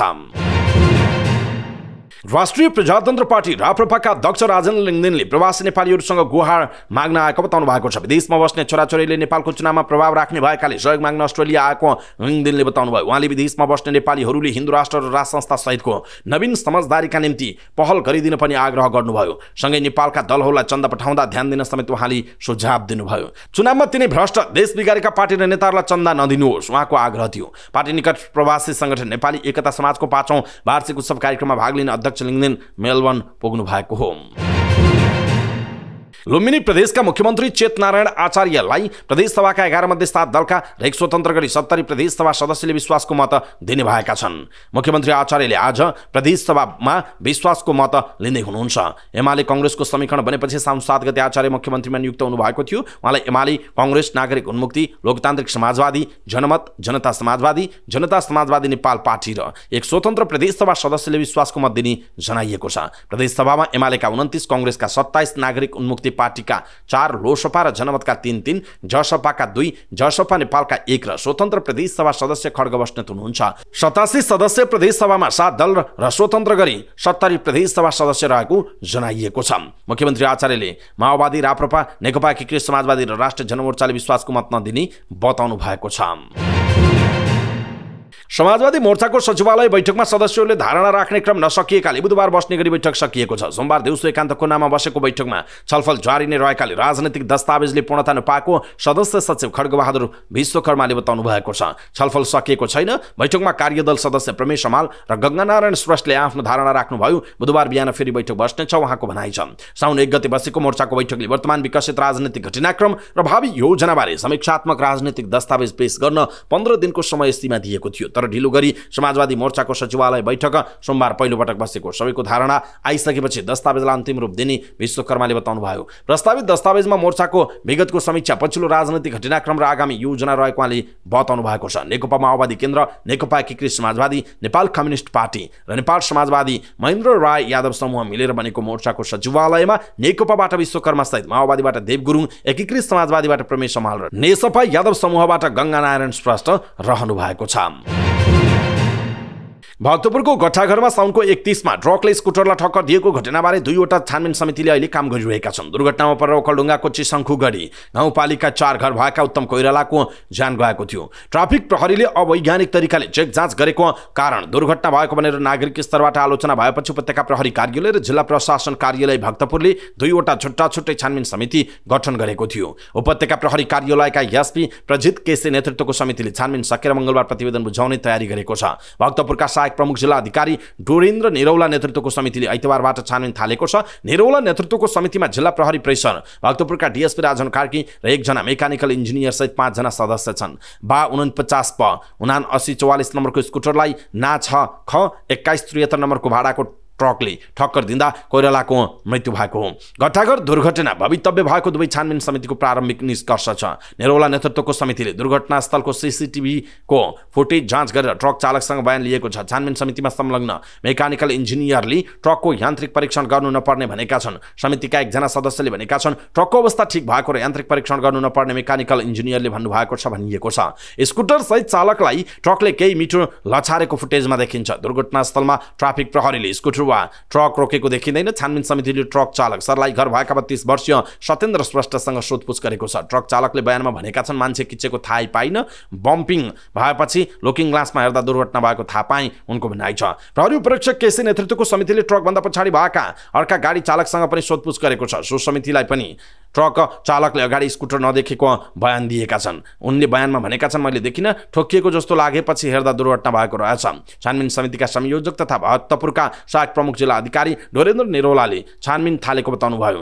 हामीले पाएको एक साताको समयमा छानबिन सकेर प्रतिवेदन बुझाउँछौँ उहाँको भनाइ छ। ट्राफिक प्रहरीले पनि स्कुटर रोकेपछि तीव्र गतिमा काठमाडौँबाट भक्तपुरतर्फ जाँदै गरेको ट्रकले ठक्कर दिएको प्रदर्शनकारीहरूले दाबी गरेका थिए। तर छानबिनबाट ट्राफिकले स्कुटर रोकेर दुर्घटना भएको भन्ने कुरा पुष्टि नभएको उपत्यका प्रहरी कार्यालयकी एआइजी किरण वज्राचार्यले जानकारी दिनुभयो। डोरेन्द्र निरौला नेतृत्वको समितिले पनि दुर्घटनामा ट्राफिक प्रहरीको त्रुटि नभएको प्रारम्भिक निष्कर्ष निकालेको छ। यो समितिका एकजना सदस्यले भनेका छन् ट्राफिक प्रहरीको डिस्टर्ब देखिँदैन उहाँको भनाइरहेको छ। भारतले नेपालका 12 जलविद्युत आयोजनाबाट थप 251 मेगावाट बिजुली खरिद गर्ने भएको छ। भारतको केन्द्रीय विद्युत प्राधिकरणले अन्तर्देशीय व्यापार उद्देश्यले नेपालका थप 12 जलविद्युत आयोजनाबाट 251 मेगावाट विद्युत निर्यातका लागि स्वीकृति दिएको छ। नेपाल विद्युत प्राधिकरणका कार्यकारी निर्देशक कुलमान घिसिङले भारतले नेपालबाट पहिलोपटक बिहारमा, मध्यकालीन र हरियाणामा 5 वर्षका लागि विद्युत बिक्री सम्झौता मार्फत विद्युत निर्यात स्वीकृति दिएको बताउनु भएको छ। उहाँले विगतमा भारतले 690 मेगावाट 16 वटा आयोजनाबाट निर्यात गर्दै आएकोमा सोमबारबाट थप 251 गरी कुल 941 मेगावाट विद्युत खरिद गर्ने भएको बताउनुभयो। न्युज एजेन्सी नेपालसँग कुराकानी गर्दै कार्यकारी निर्देशक घिसिङले भारतमा विद्युत निर्यातको परिणाम बढीसँगै नेपालले आर्जन गर्ने रकम पनि बढ्ने बताउनुभयो। उहाँले गत आर्थिक वर्षमा 16 अर्ब 93 करोड रुपियाँ बराबर विद्युत बिक्री गरेको भन्दै चालु आर्थिक वर्षमा 25 देखि 30 अर्ब रुपियाँको विद्युत निर्यात हुने अनुमान प्राधिकरणको रहेको बताउनुभयो। उहाँले नेपाल खुद विद्युत निर्यातकर्ता भएकाले गत आर्थिक वर्षमा आयातभन्दा निर्यात बढी गरेको बताउनु भएको छ। उहाँले विद्युत प्राधिकरणले 3 दिनभित्रै सबै प्रक्रियाहरू मिलाएर आयोजनाहरूबाट विद्युत निर्यात सुरु गर्ने जानकारी दिनुभयो। उहाँले स्वीकृत भएको 941 मेगावाटमा थप 10% विद्युत थप गरेर पठाउँदा 1000 मेगावाट माथि विद्युत भारत निर्यात गर्न सक्ने अवस्थामा प्राधिकरण पुगेको बताउनुभयो। उहाँले 251 मेगावाट मध्ये 125 मेगावाट बिहारको लागि 126 मेगावाट विद्युत हरियाणा निर्यात गरिने बताउनु भएको छ। उहाँले बिहारसँग 3 वर्ष र हरियाणासँग 5 वर्षको सम्झौता भएको बताउनुभयो। दुवै ठाउँका लागि विद्युतको मूल्य प्रति युनिट भारतीय 5 रुपैयाँ 45 पैसा, नेपाली 8 रुपैयाँ 72 पैसा रहेको बताउनुभयो। उहाँले भारतसँग अझै 250 मेगावाटका आयोजनाहरू अहिले पनि सम्झौता गर्ने प्रक्रियामा रहेको बताउनुभयो। उहाँले यो वर्षमा भारतमा 1000 मेगावाट विद्युत पठाउने योजनामा प्राधिकरण रहेको बताउनुभयो। 251 मेगावाट विद्युत निर्यातको स्वीकृति 10 वर्षमा 10,000 मेगावाट विद्युत खरिद सम्झौता अनुरूप भएको उहाँको भनाइरहेको छ। भारतले पहिलोपटक सन् 2021 अक्टोबरमा नेपालबाट 39 मेगावाट विद्युत निर्यातका लागि अनुमति दिएको थियो। पछिल्लो 3 वर्षमा भारतले नेपालबाट विद्युत निर्यातको परिणाम निरन्तर रूपमा वृद्धि गरिरहेको छ। नेपाल र भारत बीचको दीर्घकालीन ऊर्जा सम्झौता आगामी 10 वर्षमा नेपालबाट भारतलाई 10,000 मेगावाटसम्म विद्युत बिक्री गर्ने रहेको छ। सम्झौताको पहिलो वर्षमा 1000 मेगावाट विद्युत निर्यातको स्वीकृति पाइसकेको छ। नेपाल दक्षिण एसिया क्षेत्रकै प्रमुख जलविद्युत निर्यातकर्ता बन्ने आधार तय भइरहेको छ। त्रिदेशीय सम्झौता अनुरूप बङ्गलादेशलाई 40 मेगावाट विद्युत बिक्री गर्ने सम्झौता अन्तिम चरणमा पुगेको छ। बङ्गलादेशको पछिल्लो राजनैतिक घटनाक्रम सहज भएसँगै सम्झौता गर्ने तयारीमा प्राधिकरण रहेको जनाइएको छ। सिन्धुपाल्चोकको 5 पोखरी थाङपाल 7 स्थित तिपेनी क्षेत्रीय अस्पतालको माथिल्लो भागमा सुक्खा पहिरो जाँदा इन्द्रावती नदी आंशिक रूपमा थुनिएको समाचार छ। जिल्ला प्रहरी कार्यालय सिन्धुपाल्चोकका एसपी सन्तोष खड्काका अनुसार पहिरो जाँदा ढुङ्गा माटो सहितको गेग्रान नदीमा कस्ता आंशिक थुनिएको हो। यद्यपि यो समाचार तयार पार्दासम्म तत्काल थप खतराको सम्भावना नरहेको उहाँले बताउनुभयो। फेरि पहिरो गयो भने नदीको बहावमा अवरुद्ध भएर गाउँ बस्तीतिर समस्या घट्छ कि भन्ने हो। अहिलेकै अवस्थामा चाहिँ खतरामुक्त नै हो उहाँले भन्नुभएको छ। त्यसका लागि नेपाली सेना, नेपाल प्रहरी र सशस्त्र प्रहरी बलको टोली स्ट्यान्ड बाई रहेको जनाइएको छ। आवश्यक परे विस्फोट गराएर भए पनि खोल्ने गरी तयारी अवस्थामा रहेको उहाँले बताउनुभयो। नेपाली सेनाका अनुसार पहिरो गएपछि जोखिममा रहेका स्थानीय तथा अस्पतालका सामग्रीहरू सुरक्षित स्थानमा सार्न सेनाको इन्द्रध्वज गणबाट फौज खटिएको छ। जिल्ला प्रशासन कार्यालय सिन्धुपाल्चोकले विज्ञप्ति जारी गरेर खोलामा 81 बाढी आउन सक्ने जोखिम रहेको भन्दै 5 पोखरी थाङपाल गाउँपालिका वडा नम्बर 7 र 8 तथा मेलम्ची नगरपालिका वडा नम्बर 7, 9, 11, 12, 13, इन्द्रावती गाउँपालिका 10, 11 र 12 लगायतका तटीय क्षेत्रमा बसोबास गर्ने स्थानीयलाई उच्च सतर्कता अपनाउनु भनेको जनाइएको छ। स्वास्थ्य तथा जनसङ्ख्या मन्त्रालयले मंकी पक्सको जोखिम न्यूनीकरण गर्न तयारी थालेको छ। अफ्रिकाको कङ्गोमा मंकी पक्स भाइरसका अतिक घातक संक्रमण क्लेड 1B का बिरामीहरू उल्लेख्य रूपमा बढिरहेको र नेपालमा यसको जोखिम हुन सक्ने भन्दै जोखिम न्यूनीकरणको तयारी थालेको हो। अफ्रिकाको कङ्गोमा अहिलेसम्म मंकी पक्स एमपक्स भाइरसबाट 548 जनाको मृत्यु भइसकेको र छिमेकी देशहरूमा पनि द्रुत रूपमा फैलने क्रममा छ। विश्व स्वास्थ्य संगठनले अफ्रिकामा भइरहेको एमपक्सको वृद्धिलाई 14 अगस्त 2024 मा विश्वव्यापी जनस्वास्थ्य आपतकालको रूपमा घोषणा गरेको छ। मन्त्रालयका प्रवक्ता डाक्टर प्रकाश बुढाथोकीका अनुसार मंकी पक्सको विषयमा विज्ञहरूसँग सुझाव लिइसकेको र जानकारीका लागि कल सेन्टर 1115 सञ्चालनमा रहेको जानकारी दिनुभयो। साथै हवाई तथा जमिनका नाकाहरूमा रहेका हेल्थ डेस्क तथा सरुवा रोगहरूको निगरानी सर्भिलेन्स गर्ने तिनै तहका निकायहरूलाई सतर्क गराइएको उहाँको भनाइ छ। पछिल्लो वर्ष नेपालमा पनि एकजना 60 वर्षीय विदेशी महिलामा एमपक्स रोगको संक्रमण पुष्टि भएको थियो। पूर्व तयारी स्वरूप स्वास्थ्य तथा जनसङ्ख्या र सबै प्रदेशमा यस रोगको निदान तथा व्यवस्थापनका लागि अस्पताल र चिकित्सक तोकिसकेका छौं, डाक्टर बुढाथोकीले भन्नुभएको छ। एमपक्स रोग संक्रमित व्यक्ति वा संक्रमित पशुसँगको सम्पर्कमा आउँदा घाउ खटिरा बिरामीराको सम्पर्क, शरीरबाट निस्किएको तरल पदार्थ जस्तै थुक, रियालको सम्पर्क, भाइरसबाट दूषित सतह र सामग्रीको प्रत्यक्ष सम्पर्क, संक्रमित बाँदर, मुसा, लोखर्के लगायतका जनावर र भाइरस रहेको ओछ्यान र लुगाबाट सर्ने विज्ञहरूले बताएका छन्। एमपक्स संक्रमणमा ज्वरो आउने, सामान्यतया ज्वरो सुरु भएको 1 देखि 3 दिन भित्रमा छाला, अनुहार, हत्केला र पैतालामा डाबर देखा पर्ने, डाबर परिवर्तन भई फोका हुँदै पाप्रा लागेर उब्किने, टाउको, ढाड र मांसपेशी दुख्ने र शरीरका ग्रन्थीहरू बढ्ने हुन्छ। आँखामा संक्रमण भई दृष्टि घुम्ने, निमोनिया, मस्तिष्क ज्वर, गर्भ खेर जाने र मृत्यु समेत हुन सक्छ। मंकीपक्सका लक्षण सामान्यतया 2 देखि 4 हप्तामा हराएर जान्छन्। बच्चाहरूमा पनि गम्भीर समस्या देखा पर्न सक्छ। रोगको गम्भीरता, भाइरस संक्रमणको मात्रा, बिरामीको स्वास्थ्य स्थिति र जटिलताको प्रकृतिसँग सम्बन्धित हुन्छ। यसले कमजोर प्रतिरक्षा प्रणाली भएका मानिसमा गम्भीर समस्या निम्त्याउन सक्छ। मंकीपक्सका बिरामीमा secondary infection, ब्रोन्को pneumonia, sepsis, encephalitis र कर्नियाको संक्रमणले दृष्टि गुम्ने समेत खतरा हुन सक्छ। विश्व स्वास्थ्य संगठन WHO का अनुसार यो रोगको मृत्युदर 11% सम्म पनि पुग्ने जनाइएको छ। साना बालबालिकाहरूमा मृत्युदर उच्च रहेको बताइएको छ। हालको समयमा मृत्युदर लगभग 3.6% रहेको जनाइएको छ। एडिस इजिप्टाई र एडिस एल्भोपेक्टस नामक लामखुट्टेबाट सर्ने डेङ्गु नेपालका 74वटा जिल्लामा फैलिएको छ। त्यसमध्ये एपिडेमियोलोजी तथा रोग नियन्त्रण महाशाखा EDCD को पछिल्लो तथ्याङ्क अनुसार सबैभन्दा बढी तनहुमा छन्। 2024 को सुरु अर्थात् गत पुसको मध्यदेखि हालसम्म 3755 जनामा डेङ्गुको संक्रमण पुष्टि भएको छ। एपिडेमियोलोजी तथा रोग नियन्त्रण महाशाखा EDCD का अनुसार गण्डकीमा 1448, बागमतीमा 928 डेङ्गु संक्रमित फेला परेका छन्। त्यस्तै कोशीमा 639, लुम्बिनीमा 328, सुदूरपश्चिममा 295, मधेसमा 65 र कर्णाली प्रदेशमा 52 जनामा डेङ्गुको संक्रमण पुष्टि भएको छ। जिल्लागत रूपमा सबैभन्दा धेरै तनहुमा 715, काठमाडौँमा 354, कास्कीमा 274, झापामा 147, चितवनमा 145, पर्वतमा 136, मकवानपुरमा 90, गोर्खामा 85 जना डेङ्गु संक्रमित भेटिएका छन्। पछिल्लो दिनमा गण्डकीमा प्रदेशका जिल्लामा डेङ्गु फैलिने क्रम बिस्तारै बढ्दैछ। अब मनसुन बिस्तारै रोकिँदै गएसँगै डेङ्गुका बिरामी बढ्न सक्ने EDCD का अधिकारीहरू बताउँछन्। पछिल्लो वर्ष 77 वटै जिल्लामा डेङ्गु फैलिँदा 52,000 भन्दा बढी संक्रमित भएका थिए भने 20 जनाको मृत्यु भएको थियो।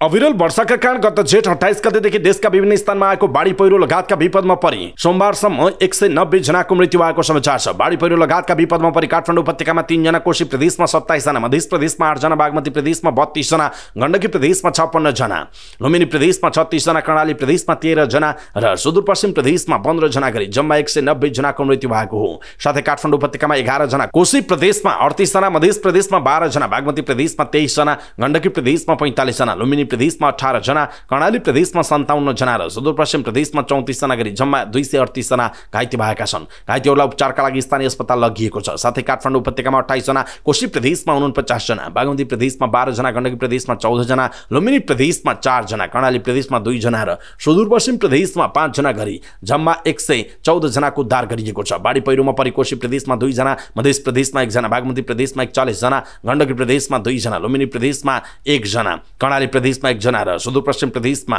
1 जना गरी 49 जना बेपत्ता भएका छन्। बेपत्ताको खोजी कार्य जारी रहेको छ। बाढीका कारण जम्मा 384 घर डुबानमा परेका छन्। 327 वटा घर, 112 वटा गुठ, 51 वटा पुल, 4 वटा विद्यालय र 2 वटा सरकारी कार्यालयमा क्षति पुगेको छ। 852 वटा पशु चौपाएको मृत्यु भएको छ। उक्त अवधिमा विपदबाट घटनाबाट 4819 घर परिवार विस्थापित भएको जनाइएको छ।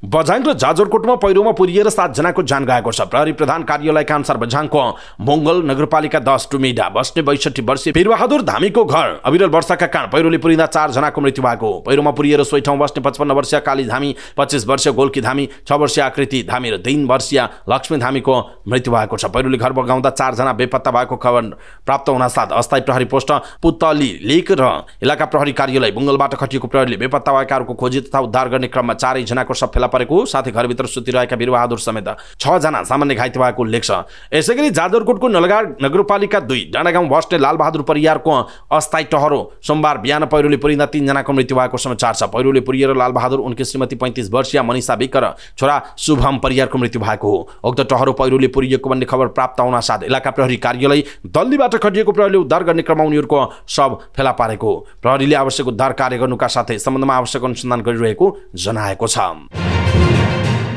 काठमाडौँ महानगरपालिकाको स्वर्णिम योजना अन्तर्गतको स्वच्छ भान्सा कार्यक्रम सुरु भएको छ। महानगरले काठमाडौँको दरबार हाई स्कुलमा ढाबा, भोजनालय, खाजा घर लगायतका साना तथा मध्यम स्तरका खाना तथा खाजा घरका करिब 400 व्यवसायीहरूलाई खाद्य स्वच्छता सम्बन्धी तालिम प्रदान गर्ने उद्देश्यले फुड सेफ्टी बुट क्याम्प खाद्य स्वच्छता प्रवर्धन शिविर आयोजना गरेको थियो। स्वच्छ खाना उत्कृष्ट व्यापार स्लोगन सहित गर्न लागि यो कार्यक्रम स्वर्णिम योजना अन्तर्गतको पहिलो संस्करण हो। कार्यक्रम 2 दिनसम्म चल्ने जनाइएको छ। विराटनगरमा मापदण्ड विपरीतका घरहरू बनाउने काम भइरहेको छ। भवन निर्माण मापदण्ड विपरीत लिफ्टिङ प्रविधि बक्की घरलाई माथि उचाल्ने र एक ठाउँबाट अर्को ठाउँमा सार्नेको प्रयोग गरेर घरहरू बनाउने काम भइरहेका छन्। सडक नजिक पर्ने र डुबान र बाढीको समस्या भएका घरहरू सो प्रविधिको प्रयोगबाट सार्ने भवन निर्माण मापदण्ड विपरीत काम भइरहे पनि देशको सुरक्षाका विषयमा पनि गम्भीर आशंका उत्पन्न भइरहेको छ। राष्ट्रिय भवन आचार संहिता, भवन ऐन र सम्बन्धित मन्त्रालयले जारी गरेको निर्देशिकामा पनि नयाँ अभ्यासका रूपमा देखिएको लिफ्टिङ सेफ्टिङ प्रविधिका बारेमा कुनै मापदण्ड नभएको विराटनगर महानगरपालिका प्रमुख नागेश कोइरालाले बताउनुभयो। उहाँले जमिन मुनि खाल्डो खनेर बसालिएको जगबाट घरलाई मुक्त बनाउँदा असुरक्षाका प्रश्न खडा हुनु स्वाभाविक रहेको बताउनुभयो। महानगरपालिकाले त्यसबारेमा महानगरका घर नक्सा र योजना महाशाखाका प्राविधिकहरूसँग समन्वय गरेर छलफल भइरहेको बताएको छ।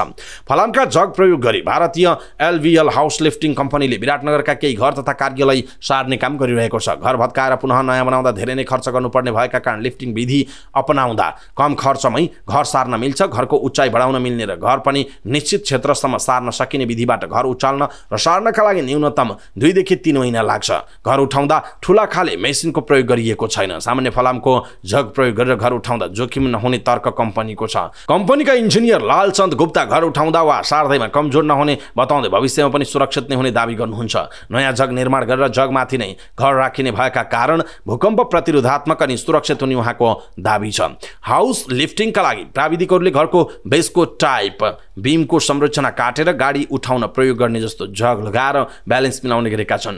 घरको बेसमेन्ट वरिपरि जग लगाएपछि प्राविधिकले पालैपालो जग घुमाएर माथि उठाउँछन् र खाली भएको स्थानमा कङ्क्रिट र इट्टाको संरचना बनाउँछन्। नेपालको विराटनगर, जनकपुर, काठमाडौँ, वीरगञ्ज लगायतका भारतका सहरमा 150 भन्दा बढी घर उठाउने र सार्ने काम गरेको कम्पनीले जनाएको छ।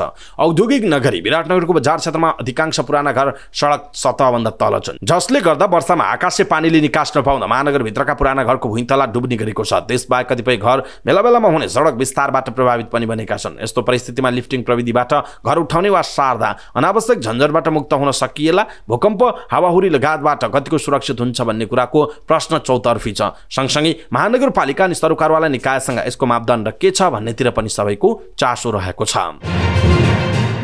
बेलायतमा बसोबास गर्दै आएका नेपाली पेसाकर्मीहरूको संस्था सोसाइटी अफ नेप्लिज प्रोफेसनल्स युकेद्वारा लन्डनको लभिएमा गैर आवासीय नेपाली नागरिकता सम्बन्धी सेमिनार आयोजना गरिएको छ। एनआरएन युकेसँगको सहकार्यमा सोसाइटी अफ नेप्लिज प्रोफेसनल्स युकेद्वारा आयोजित सेमिनारमा नेपालमा गैर आवासीय नेपाली नागरिकता सम्बन्धी प्रावधान वैषयिक कार्यपत्र प्रस्तुत गर्दै सर्वोच्च अदालतका न्यायाधीश डाक्टर मनोज कुमार शर्माले विश्व भूमण्डलीकरणको वर्तमान अवस्थामा नेपाल एउटा भौगोलिक सीमाभित्र मात्रै सीमित हुन सक्दैन भन्ने आधारमा नेपालको संविधान र नागरिकता सम्बन्धी कानुनले गैर आवासीय नेपाली नागरिकता सम्बन्धी व्यवस्था गरेको उहाँले बताउनुभयो। उहाँले गैर आवासीय नागरिकताको प्रावधानले गैर आवासीय नेपालीहरूको मागको तत्काल पूर्ण सम्बोधन नभए तापनि संसारभर छरिएर रहेका नेपालीहरूको अधिकार संरक्षणको एउटा न्यूनतम आधार भने प्रदान गरेको बताउनुभयो। गैर आवासीय नेपाली नागरिकताको कार्यान्वयनमा केही समस्याहरू रहेको सुन्नमा आएकाले त्यस्ता जटिलतालाई समाधानका लागि प्रयास जारी राख्नु उहाँले अभियन्ताहरूलाई सुझाव पनि दिनुभयो। अधिवक्ता राधाकृष्ण पाठकले गैर आवासीय नेपाली नागरिकता अन्तर्गत गैर आवासीय नेपाली नागरिकहरूलाई नेपालमा लगानी गर्ने लगानी र नाफा फिर्ता लैजाने अधिकार दिएको तर सम्पत्ति खरिद गर्न चाहिँ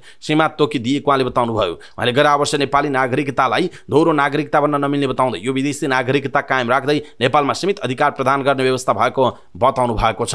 अधिवक्ता गोविन्द मेलवासेले नेपालको संविधान 2072 ले गैर आवासीय नेपाली नागरिकताको व्यवस्था गरेको भए तापनि सम्बन्धित ऐनहरू संशोधन नगरिँदा व्यवहारमा थुप्रै समस्याहरू रहेको बताउनुभयो। उहाँले नेपालमा नागरिकता सम्बन्धी कानुनको व्याख्यामा समस्या देखिनुका साथै कानुनको शासनप्रति पनि उदासीनता रहेको टिप्पणी गर्नुभयो। सोसाइटीका पूर्व महासचिव डाक्टर ओम प्रसाद गौतमले विश्वका झण्डै 50% देशहरूले गैर आवासीय नेपाली नागरिकहरूलाई पूर्ण दोहोरो नागरिकता प्रदान गरेको जनाउनु भयो। उहाँले 78% राष्ट्रहरूले आप्रवासी र प्रवासीहरूलाई कुनै न कुनै रूपमा आफ्नो नागरिकको रूपमा ग्रहण गरेको तर 22% देशहरूले पूर्ण रूपमा अस्वीकार गरेको उहाँको भनाइ छ। एसियाका 48 मध्ये 20, युरोपेली सङ्घका 27 मध्ये 23 वटा, अमेरिकी महादेशका 98% देशहरूले साथै अफ्रिकाका अधिकांश देशहरूले दोहोरो नागरिकता प्रदान गरेको उहाँले जानकारी दिनुभयो।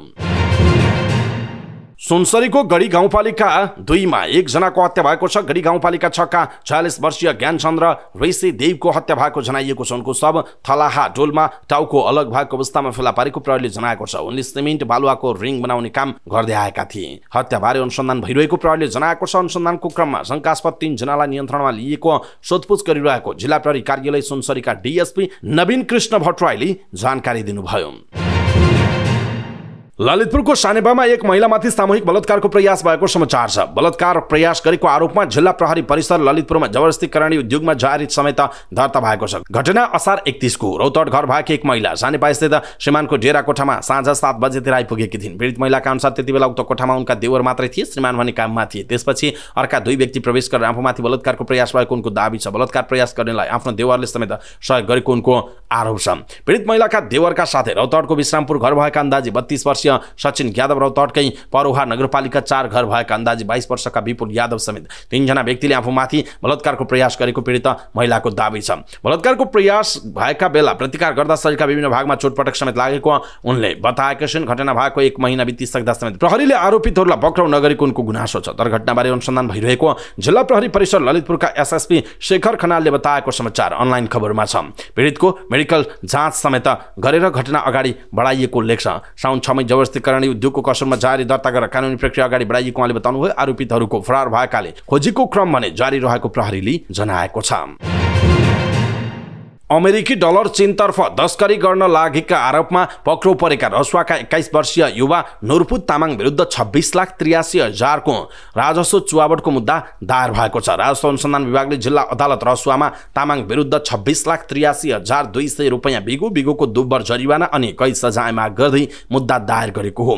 विभागले भदौ 3 गते जिल्ला अदालत रसुवामा मुद्दा दायर गरेको हो। विभागले अवैध अमेरिकी डलर समेत ओसार प्रसार कार्य गर्न लागेको अवस्थामा 21 वर्षमा तामाङलाई चीनको सीमा क्षेत्र रसुवागढी नाकाबाट पक्राउ गरेको थियो। उनी चीनतर्फ पैदल यात्रा मार्फत जाँदै थिए। उनीमाथि शङ्का लागेपछि सीमा सुरक्षामा खटिएका सशस्त्र प्रहरी बल र रसुवा भन्सार कार्यालय टिमुरेका कर्मचारीले सोधपुछका लागि नियन्त्रणमा लिएका थिए। संयुक्त टोलीले चेक जाँच गर्ने उनको साथबाट अमेरिकी डलर 20,000 बरामद भएको थियो। बयानका क्रममा उनले अरू कसैको नाम नखुलाएपछि उनी विरुद्ध मात्र राजस्व अनुसन्धान विभागले मुद्दा दायर गरेको विदेशी विनिमय नियमित गर्ने ऐन 2019 को दफा 3(1) दफा 4 1 तथा दफा 5 तथा दफा 12 अन्तर्गत नेपाल राष्ट्र बैंकबाट जारी सूचना विपरीतको कसुर हुँदा सोही कसुर गरेको दाबी अभियोग पत्रमा गरिएको छ। नेताहरूको मृत्युको कामना गर्दै यमराजको पूजा गरेको अभियोगमा पक्राउ परेका ज्योतिष पुष्कर खतिवडा धरोटीमा छुटेका छन्। काठमाडौँ जिल्ला अदालतले 25,000 धरोटीमा छाड्न दिएको आदेश अनुसार उनी रिहा भएको जनाइएको छ। नेताहरूको मृत्युको कामना गर्दै यमराजको पूजा गरिरहेका बेला उनी 16 दिन अघि पक्राउ परेका थिए। महानगरीय प्रहरी वृत्त महाराजगञ्जका डीएसपी रविन्द्रनाथ पौडेलका अनुसार खतिवडाले फेसबुक मार्फत लाइभ गरेर भिआइपीको मृत्युको कामना सहित आयोजित यज्ञमा सहभागी हुन आह्वान समेत गरेका थिए। 28 वर्षीय खतिवडाले सामाजिक सञ्जालमा आवेगमा लेखेको बयान दिएका छन्। उनी विरुद्ध प्रहरीले साइबर अपराध सम्बन्धी कसुरमा मुद्दा चलाएको थियो। बैंकहरूको उठ्न नसकेको ब्याज 2 वर्षमै करिब 7% बढेको छ। नेपाल राष्ट्र बैंकले प्रकाशित गरेको गत आर्थिक वर्ष 2080-81 को तथ्याङ्क अनुसार 2081 असार मसान्तमा पाकेर उठाउन नसकेको ब्याज 1,19,59 करोड रुपियाँ बराबर पुगेको जनाइएको छ। 2079 असारमा यस्तो रकम करिब 61,35 करोड मात्रै रहेकोमा पछिल्लो 2 वर्षमै करिब 7% बढेको छ। नेपाल फाइनेन्सियल एकाउन्टिङ स्ट्यान्डर्ड अनुसार एक्रुअल आधारमा वित्तीय विवरण तयार गर्नुपर्ने हुन्छ। बैंकहरूले पाकेको ब्याजलाई आम्दानी मानेर नाफा नोक्सानको स्थिति आकलन गर्छन्, तर ब्याज उठेको छैन भने राष्ट्र बैंकको व्यवस्था अनुसार यस्तो रकमबाट बैंकहरूले आयकर तिर्ने र कर्मचारी बोनसका लागि छुट्याए बाँकी रकम नियामकीय जगेडा कोषमा छुट्याउनु पर्ने हुन्छ। बैंकहरूले एक्रुअल आधारमा वित्तीय विवरण तयार गर्दा नउठेको ब्याजलाई पनि आम्दानी जनाउनु पर्ने हुन्छ। यस्तो ब्याज गत असारसम्म 1,19,59 करोड पुगेको उल्लेख छ। 2080 साल असारमा मात्रै 79 अर्ब रहेको यस्तो ब्याज एक वर्षमा करिब 20 अर्ब अर्थात् 19.8% बढेको छ। असार 2079 को तुलनामा असार 2080 मा 62.7% ले बढेको थियो। 20 अर्ब उठ्न नसकेको ब्याजमा वृद्धि र गैर बैंकिङ सम्पत्ति समेत सोही हाराहारीमा बुक गरेका बैंकहरूले नाफाबाट 20% अनिवार्य झगडा कोषमा छुट्याउनु पर्दा 70 अर्ब भन्दा धेरै नाफा आर्जन गर्दा पनि लाभांश बाँड्ने क्षमता पनि कमजोर देखिएको जनाइएको छ। अमेरिकी विदेश मन्त्री एन्टोनी ब्लिङ्केन गाजामा युद्धविराम र बन्दकहरूको रिहाइका लागि दबाब दिन इजरायल भ्रमण पुग्नु भएको छ। गत वर्षको अक्टोबरमा इजरायल र हमास बीचको द्वन्द्व सुरु भएपछि ब्लिङ्केन 9औं पटक इजरायल जानु भएको हो। ब्लिङ्केनको भ्रमणको केही दिन अघि अमेरिकाले इजरायल र हमास बीच शान्ति स्थापना गर्न संशोधित प्रस्ताव पेश गरेको थियो। गएको हप्ता कतारको दोहामा भएको वार्तामा अमेरिकाले युद्धविराम सम्झौता हुने आशा व्यक्त गरेको थियो, तर हमासले युद्धविराम सम्झौतालाई एउटा जालसाजी भनेको छ। हमासले इजरायली सेनालाई गाजापट्टि पूर्ण रूपमा त्याग्न माग गरिरहेको छ। अमेरिकाले आउँदो हप्ताभित्र इजरायल र हमास बीच शान्ति सम्झौता गर्ने अपेक्षा गरेको छ, तर इजरायल र हमास दुवैले कुनै पनि सकारात्मक प्रतिक्रिया दिएका छैनन्। दुवै पक्षले एकअर्कालाई शान्ति सम्झौतामा बाधा पुर्याएको आरोप लगाइरहेका छन्। एक विज्ञप्तिमा हमासले इजरायली प्रधानमन्त्रीमाथि युद्ध लम्ब्याउने सम्झौताका लागि नयाँ शर्त र मागहरू राखेको आरोप लगाएको थियो।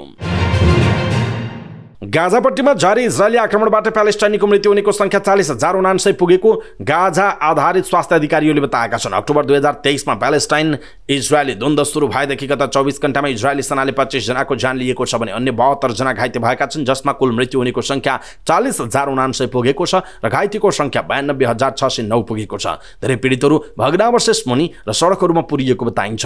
इजरायलले अक्टोबर 7, 2023 मा दक्षिणी इजरायली सीमा मार्फत हमासको आक्रमणको बदला लिन गाजापट्टीमा हमास विरुद्ध ठूलो मात्रामा आक्रमण सुरु गरेको थियो। सुडानका अधिकारीहरू र विज्ञहरूका अनुसार सुडानमा लामो समयदेखि जारी द्वन्द्वका कारण देशको स्वास्थ्य क्षेत्रमा गम्भीर असर परेको छ। वार्षिक भारी वर्षा र बाढीका कारण सुडानमा हैजा र अन्य संक्रामक रोगहरू तीव्र गतिमा फैलिरहेका छन्।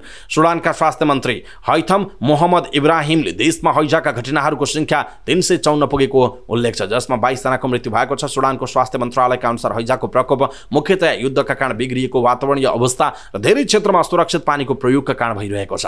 यसैबीच मन्त्रालयले गत मंगलबार देशको महामारीको अवस्थाको बारेमा आफ्नो पछिल्लो प्रतिवेदनमा गुलाबी आँखा रोग भनेर चिनिने नेत्र श्लेष्म रोगका बिरामीको संख्या 9 राज्यमा 2,689 पुगेको जनाएको छ। सुडानको गृह मन्त्रालयका अनुसार भारी वर्षा र बाढीका कारण सुडानका विभिन्न भागमा जुन महिनादेखि अहिलेसम्म 68 जनाको मृत्यु भएको उल्लेख छ।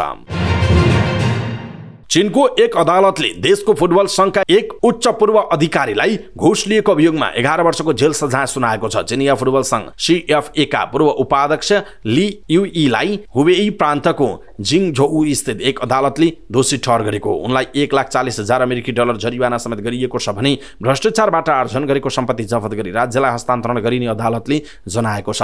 सन् 2004 देखि 2021 को बीचमा 17 लाख अमेरिकी डलर बराबरको रकम र उपहार जम्मा गर्न CFA मा आफ्नो ओहदा सुविधाको दुरुपयोग गरेको अभियोगमा ली मार्चमा दोषी ठहर भएका थिए। लीले सन् 2015 देखि 2019 सम्म सीएफएको उपाध्यक्षको रूपमा काम गरेका थिए। यसअघि उनी साङ्घाईको खेलकुद प्रशासनको प्रमुख थिए। राष्ट्रपति सी जिनपिङको शासनकालमा अधिकारीहरूले चीनको खेलकुद उद्योग विशेष गरी फुटबलमा हुने भ्रष्टाचार विरुद्ध कडा कदम चालेका छन्। सीले आफ्नो देशले विश्वकप आयोजना गर्ने र जित्ने सपना देखेको र खेल जगतलाई सुधार गर्न त्यहाँ हुने अनियमितताको अन्त्य गर्न चाहन्छन्, तर त्यो महत्त्वाकांक्षा पटक पटकका भ्रष्टाचारका काण्ड र वर्षौंदेखिको निराशाजनक नतिजापछि पहिलेभन्दा अझ टाढा देखिएको छ।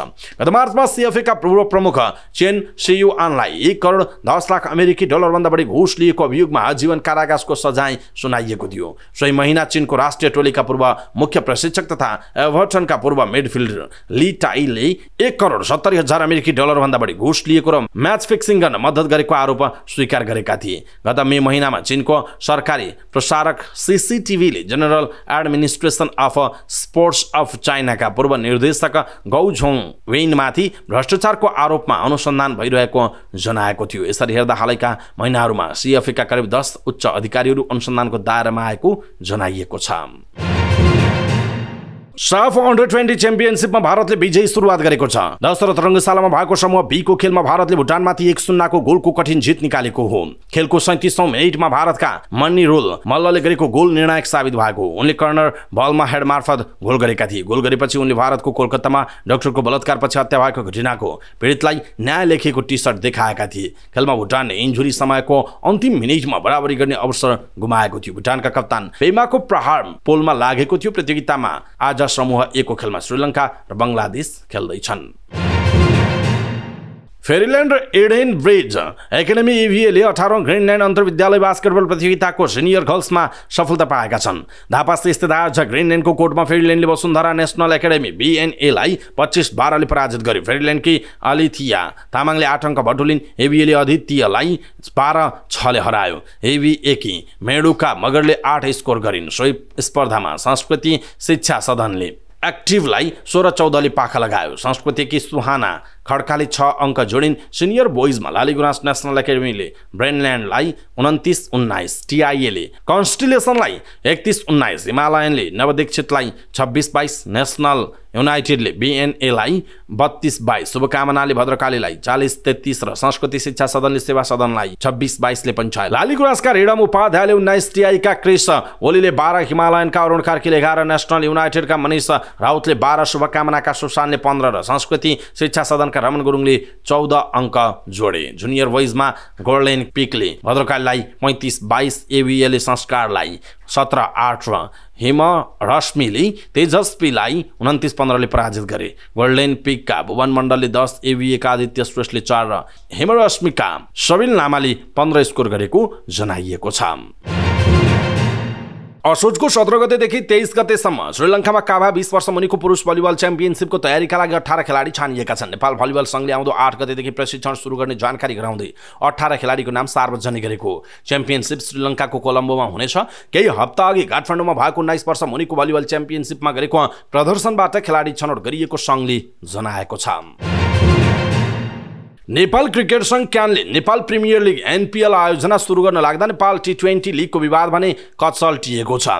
क्यानले 20 महिना अघि भारतीय कम्पनी 73 स्पोर्ट्स मार्फत गराएको नेपाल टी20 लिग विजेताले पुरस्कार रकम अझै पाएको छैन। प्रतियोगिता सुरु अघि नै 73 स्पोर्ट्सका प्रमुख जतिन अहुवालिया रातारात भारततर्फ भागेका थिए। त्यसपछि उनी फर्किएनन्। फिक्सिङ लगायतका विवादहरू आएपछि 73 स्पोर्ट्सले एकतर्फी रूपमा क्यानसँगको सम्झौता भङ्ग भएको घोषणा गरेको थियो। 2079 साल पुस 9 गतेदेखि 27 गतेसम्म प्रतियोगिता जसो तसा सम्पन्न त भयो, तर कम्पनीले सम्झौता बमोजिम क्यानलाई गर्नुपर्ने भुक्तानी गरेन। प्रतियोगितामा सहभागी फार वेस्ट युनाइटेड र काठमाडौँले पूरा रकम पाएका छन्। विजेता लुम्बिनीले पनि पुरस्कार रकम प्राप्त गरेको छैन। क्यानले आफ्नो साधारण सभाबाट निर्णय गरेर 3 स्पोर्ट्ससँगको टी20 लिगका लागि सम्झौता गरेको थियो। 8 वर्षका लागि सो कम्पनीलाई साझेदार बनाए बापत उसले कुल 33 करोड रुपैयाँ क्यानलाई बुझाउनु पर्ने सम्झौतामा उल्लेख थियो। पहिलो वर्ष 3 करोड 90 लाख बुझाउनु पर्नेमा 1 करोड 20 लाख मात्र दिएको क्यानले जनाएको छ। गत वर्ष फागुनमा बसेको क्यानको साधारण सभाले 73 स्पोर्ट्ससँगको सम्झौता रद्द गर्ने निर्णय गरेको थियो। सो सो साधारण सभाले 73 स्पोर्ट्सबाट बाँकी रकम भुक्तानीका लागि आवश्यक कानुनी प्रक्रिया अगाडि बढाउन कार्य समितिलाई निर्देशन दिए पनि क्यानले कुनै प्रक्रिया थालेको छैन। विगतमा फ्रेन्चाइज क्रिकेट आयोजना गरेका अनुभवी आमिर अख्तर यो प्रकरणमा क्यानको कमजोरी आउँछन्। उनले प्रश्न गरेका छन्, क्यानले 73 स्पोर्ट्ससँग बाँकी रकम माग गरेको खोइ फ्रेन्चाइजहरूको लगानीको सुरक्षा गर्नुपर्ने काम क्यानको हो कि होइन, उहाँको भनाइ छ। सम्झौता बमोजिम काम नभएको खण्डमा क्यानले मुद्दा हाल्न सक्ने अख्तरको भनाइ छ। सम्झौतामै क्यानले मुद्दा हाल्न सक्ने भनिएको छ, तर अहिलेसम्म क्यान किन मौन बस्यो, उहाँको भनाइ छ। अख्तरले यो प्रतियोगितालाई लिएर क्यानको भूमिकामा प्रश्न उठाउँदै छानबिनका लागि अख्तियारसहित विभिन्न ठाउँमा निवेदन समेत दिनुभएको थियो, तर त्यो विषयको कुनै निचोड नआई क्यान अर्को प्रतियोगितामा हम फालेको उहाँको टिप्पणी छ।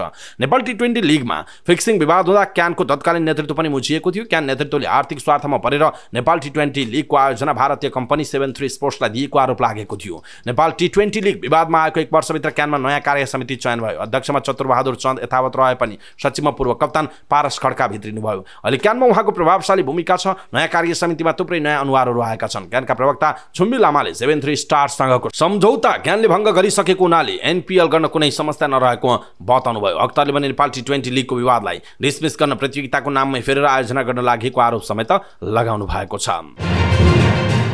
समाचारपाटी न्यूज बुलेटिनमा पालो भएको छ समाचारपाटी हेल्थ टिप्स। आजको समाचारपाटी हेल्थ टिप्समा हामीले मंकी पक्स कसरी फैलन्छ, बच्न के गर्ने भन्ने विषयवस्तुमा डाक्टर अरुण कुमार सिंहले दिएको हेल्थ टिप्स प्रस्तुत गर्छौं। हामीलाई अन्तिमसम्म हेर्नुहोला। सबै नेपालीहरुमा पुर्याउनका लागि हेल्थ टिप्स आफ्नो फेसबुक, ट्विटर लगायतका सामाजिक सञ्जालमा शेयर गर्नुहोला। इष्टमित्र र आफन्तजनलाई मेसेन्जरमा पठाइदिनुहोला।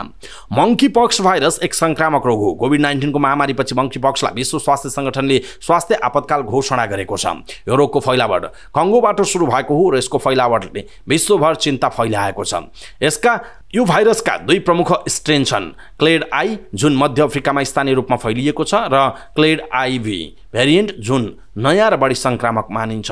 मंकीपक्सका लक्षणहरू के हुन् त? मंकीपक्स भाइरसका लक्षणहरू प्राय ज्वरो, तीव्र टाउको दुखाइ, सूजन, पीठ र मांसपेशीहरूमा दुखाइमा समावेश छन्। ज्वरो कम भएपछि शरीरमा शरीरमा डाबरहरू देखा पर्न थाल्छन् जुन सामान्यतया अनुहारबाट सुरु हुन्छ र शरीरका अन्य भागहरूमा फैलन्छ। ज्वरो कम भएपछि शरीरमा विभिन्न खालका दागहरू देखा पर्न थाल्छन् जुन सामान्यतया अनुहारबाट सुरु हुन्छ र शरीरका अन्य भागहरूमा फैलन्छ। यस्तो दाग चिलाउने र पीडादायक हुन सक्छ। संक्रमण 14 देखि 21 दिनसम्म रहन सक्छ र गम्भीर केसहरूमा घाउहरू शरीरका सबै भागहरूमा फैलन सक्छ। मंकीपक्स कसरी फैलन्छ त? मंकीपक्स भाइरस नजिकको सम्पर्कबाट फैलन्छ। यो संक्रामक रोग यौन सम्बन्ध, छालाबाट सम्पर्क र संक्रमित व्यक्तिको नजिक आउनुबाट फैलन्छ। भाइरस आँखा, नाक, मुख र कान मार्फत शरीरमा प्रवेश गर्छ। यो भाइरस संक्रमित बाँदर, मुसा लगायतका जनावरको सम्पर्कबाट पनि फैलन्छ। मंकीपक्सबाट कसरी बच्ने त? मंकीपक्स भाइरसबाट बच्नका लागि विभिन्न उपायहरू अपनाउन सकिन्छ। संक्रमित व्यक्तिमा लक्षणहरूको पहिचान गर्नुपर्छ र तिनीहरूबाट टाढा रहनुपर्छ। सरसफाइमा ध्यान दिने र मानिसहरूबाट टाढा रहने, बारम्बार हात धुने गर्ने, संक्रमित व्यक्तिसँग यौन सम्बन्ध नगर्ने, ठीक भएपछि पनि केही दिन सुरक्षित यौन सम्बन्ध राख्ने, खोप लगाउने जुन यस रोगबाट बच्नका लागि महत्त्वपूर्ण छ। यसरी मंकीपक्सको फैलावट रोक्न र सुरक्षित रहनका लागि यसलाई सचेत र सक्रिय तरिका अपनाउनु आवश्यक छ। दर्शक महानुभाव, आज हामीले यहाँहरूलाई खास गरी मंकीपक्स के हो, यो कसरी फैलन्छ र बच्न के गर्ने भन्ने विषयवस्तुमा छोटो तर अत्यन्त महत्त्वपूर्ण यो हेल्थ टिप्स प्रस्तुत गर्यौं। आजको हेल्थ टिप्स तपाईँलाई कस्तो लाग्यो आफ्नो कुरा तलको कमेन्ट बक्समा कमेन्ट गर्नुहोला। सबै नेपालीहरुमा पुर्याउनका लागि यो हेल्थ टिप्स आफ्नो फेसबुक, ट्विटर लगायतका सामाजिक सञ्जालमा शेयर गर्नुहोला। इष्टमित्र र आफन्तजनलाई मेसेन्जरमा पठाइदिनुहोला। हवस् त दर्शक महानुभाव, समाचारपाटी.com को न्यूज बुलेटिन अहिलेका लागि यति नै। हामीले प्रस्तुत गरेका यी समाचारहरूप्रति तपाईँको धारणा के छ, आफ्नो धारणा तलको कमेन्ट बक्समा कमेन्ट गर्नुहोला। हाम्रो मेहनतका लागि यो भिडियोमा एउटा सानो लाइक अवश्य गर्नुहोला। दर्शक महानुभाव, पलपलको न्यूज अपडेट हेर्नका लागि हाम्रो च्यानललाई तपाईले अहिलेसम्म सब्स्क्राइब गर्नुभएको छैन भने कृपया सब्स्क्राइब गर्नुहोस् र नजिकै आउने बेल आइकनलाई क्लिक गर्नुहोला। समाचारपाटी.com को न्यूज बुलेटिन नेपाली समय अनुसार आज साँझ 6 बजे लिएर फेरि हामी उपस्थित हुनेछौँ। पलपलको न्यूज अपडेटका लागि समाचारपाटी.com हेर्दै गर्नुहोस्। नमस्कार।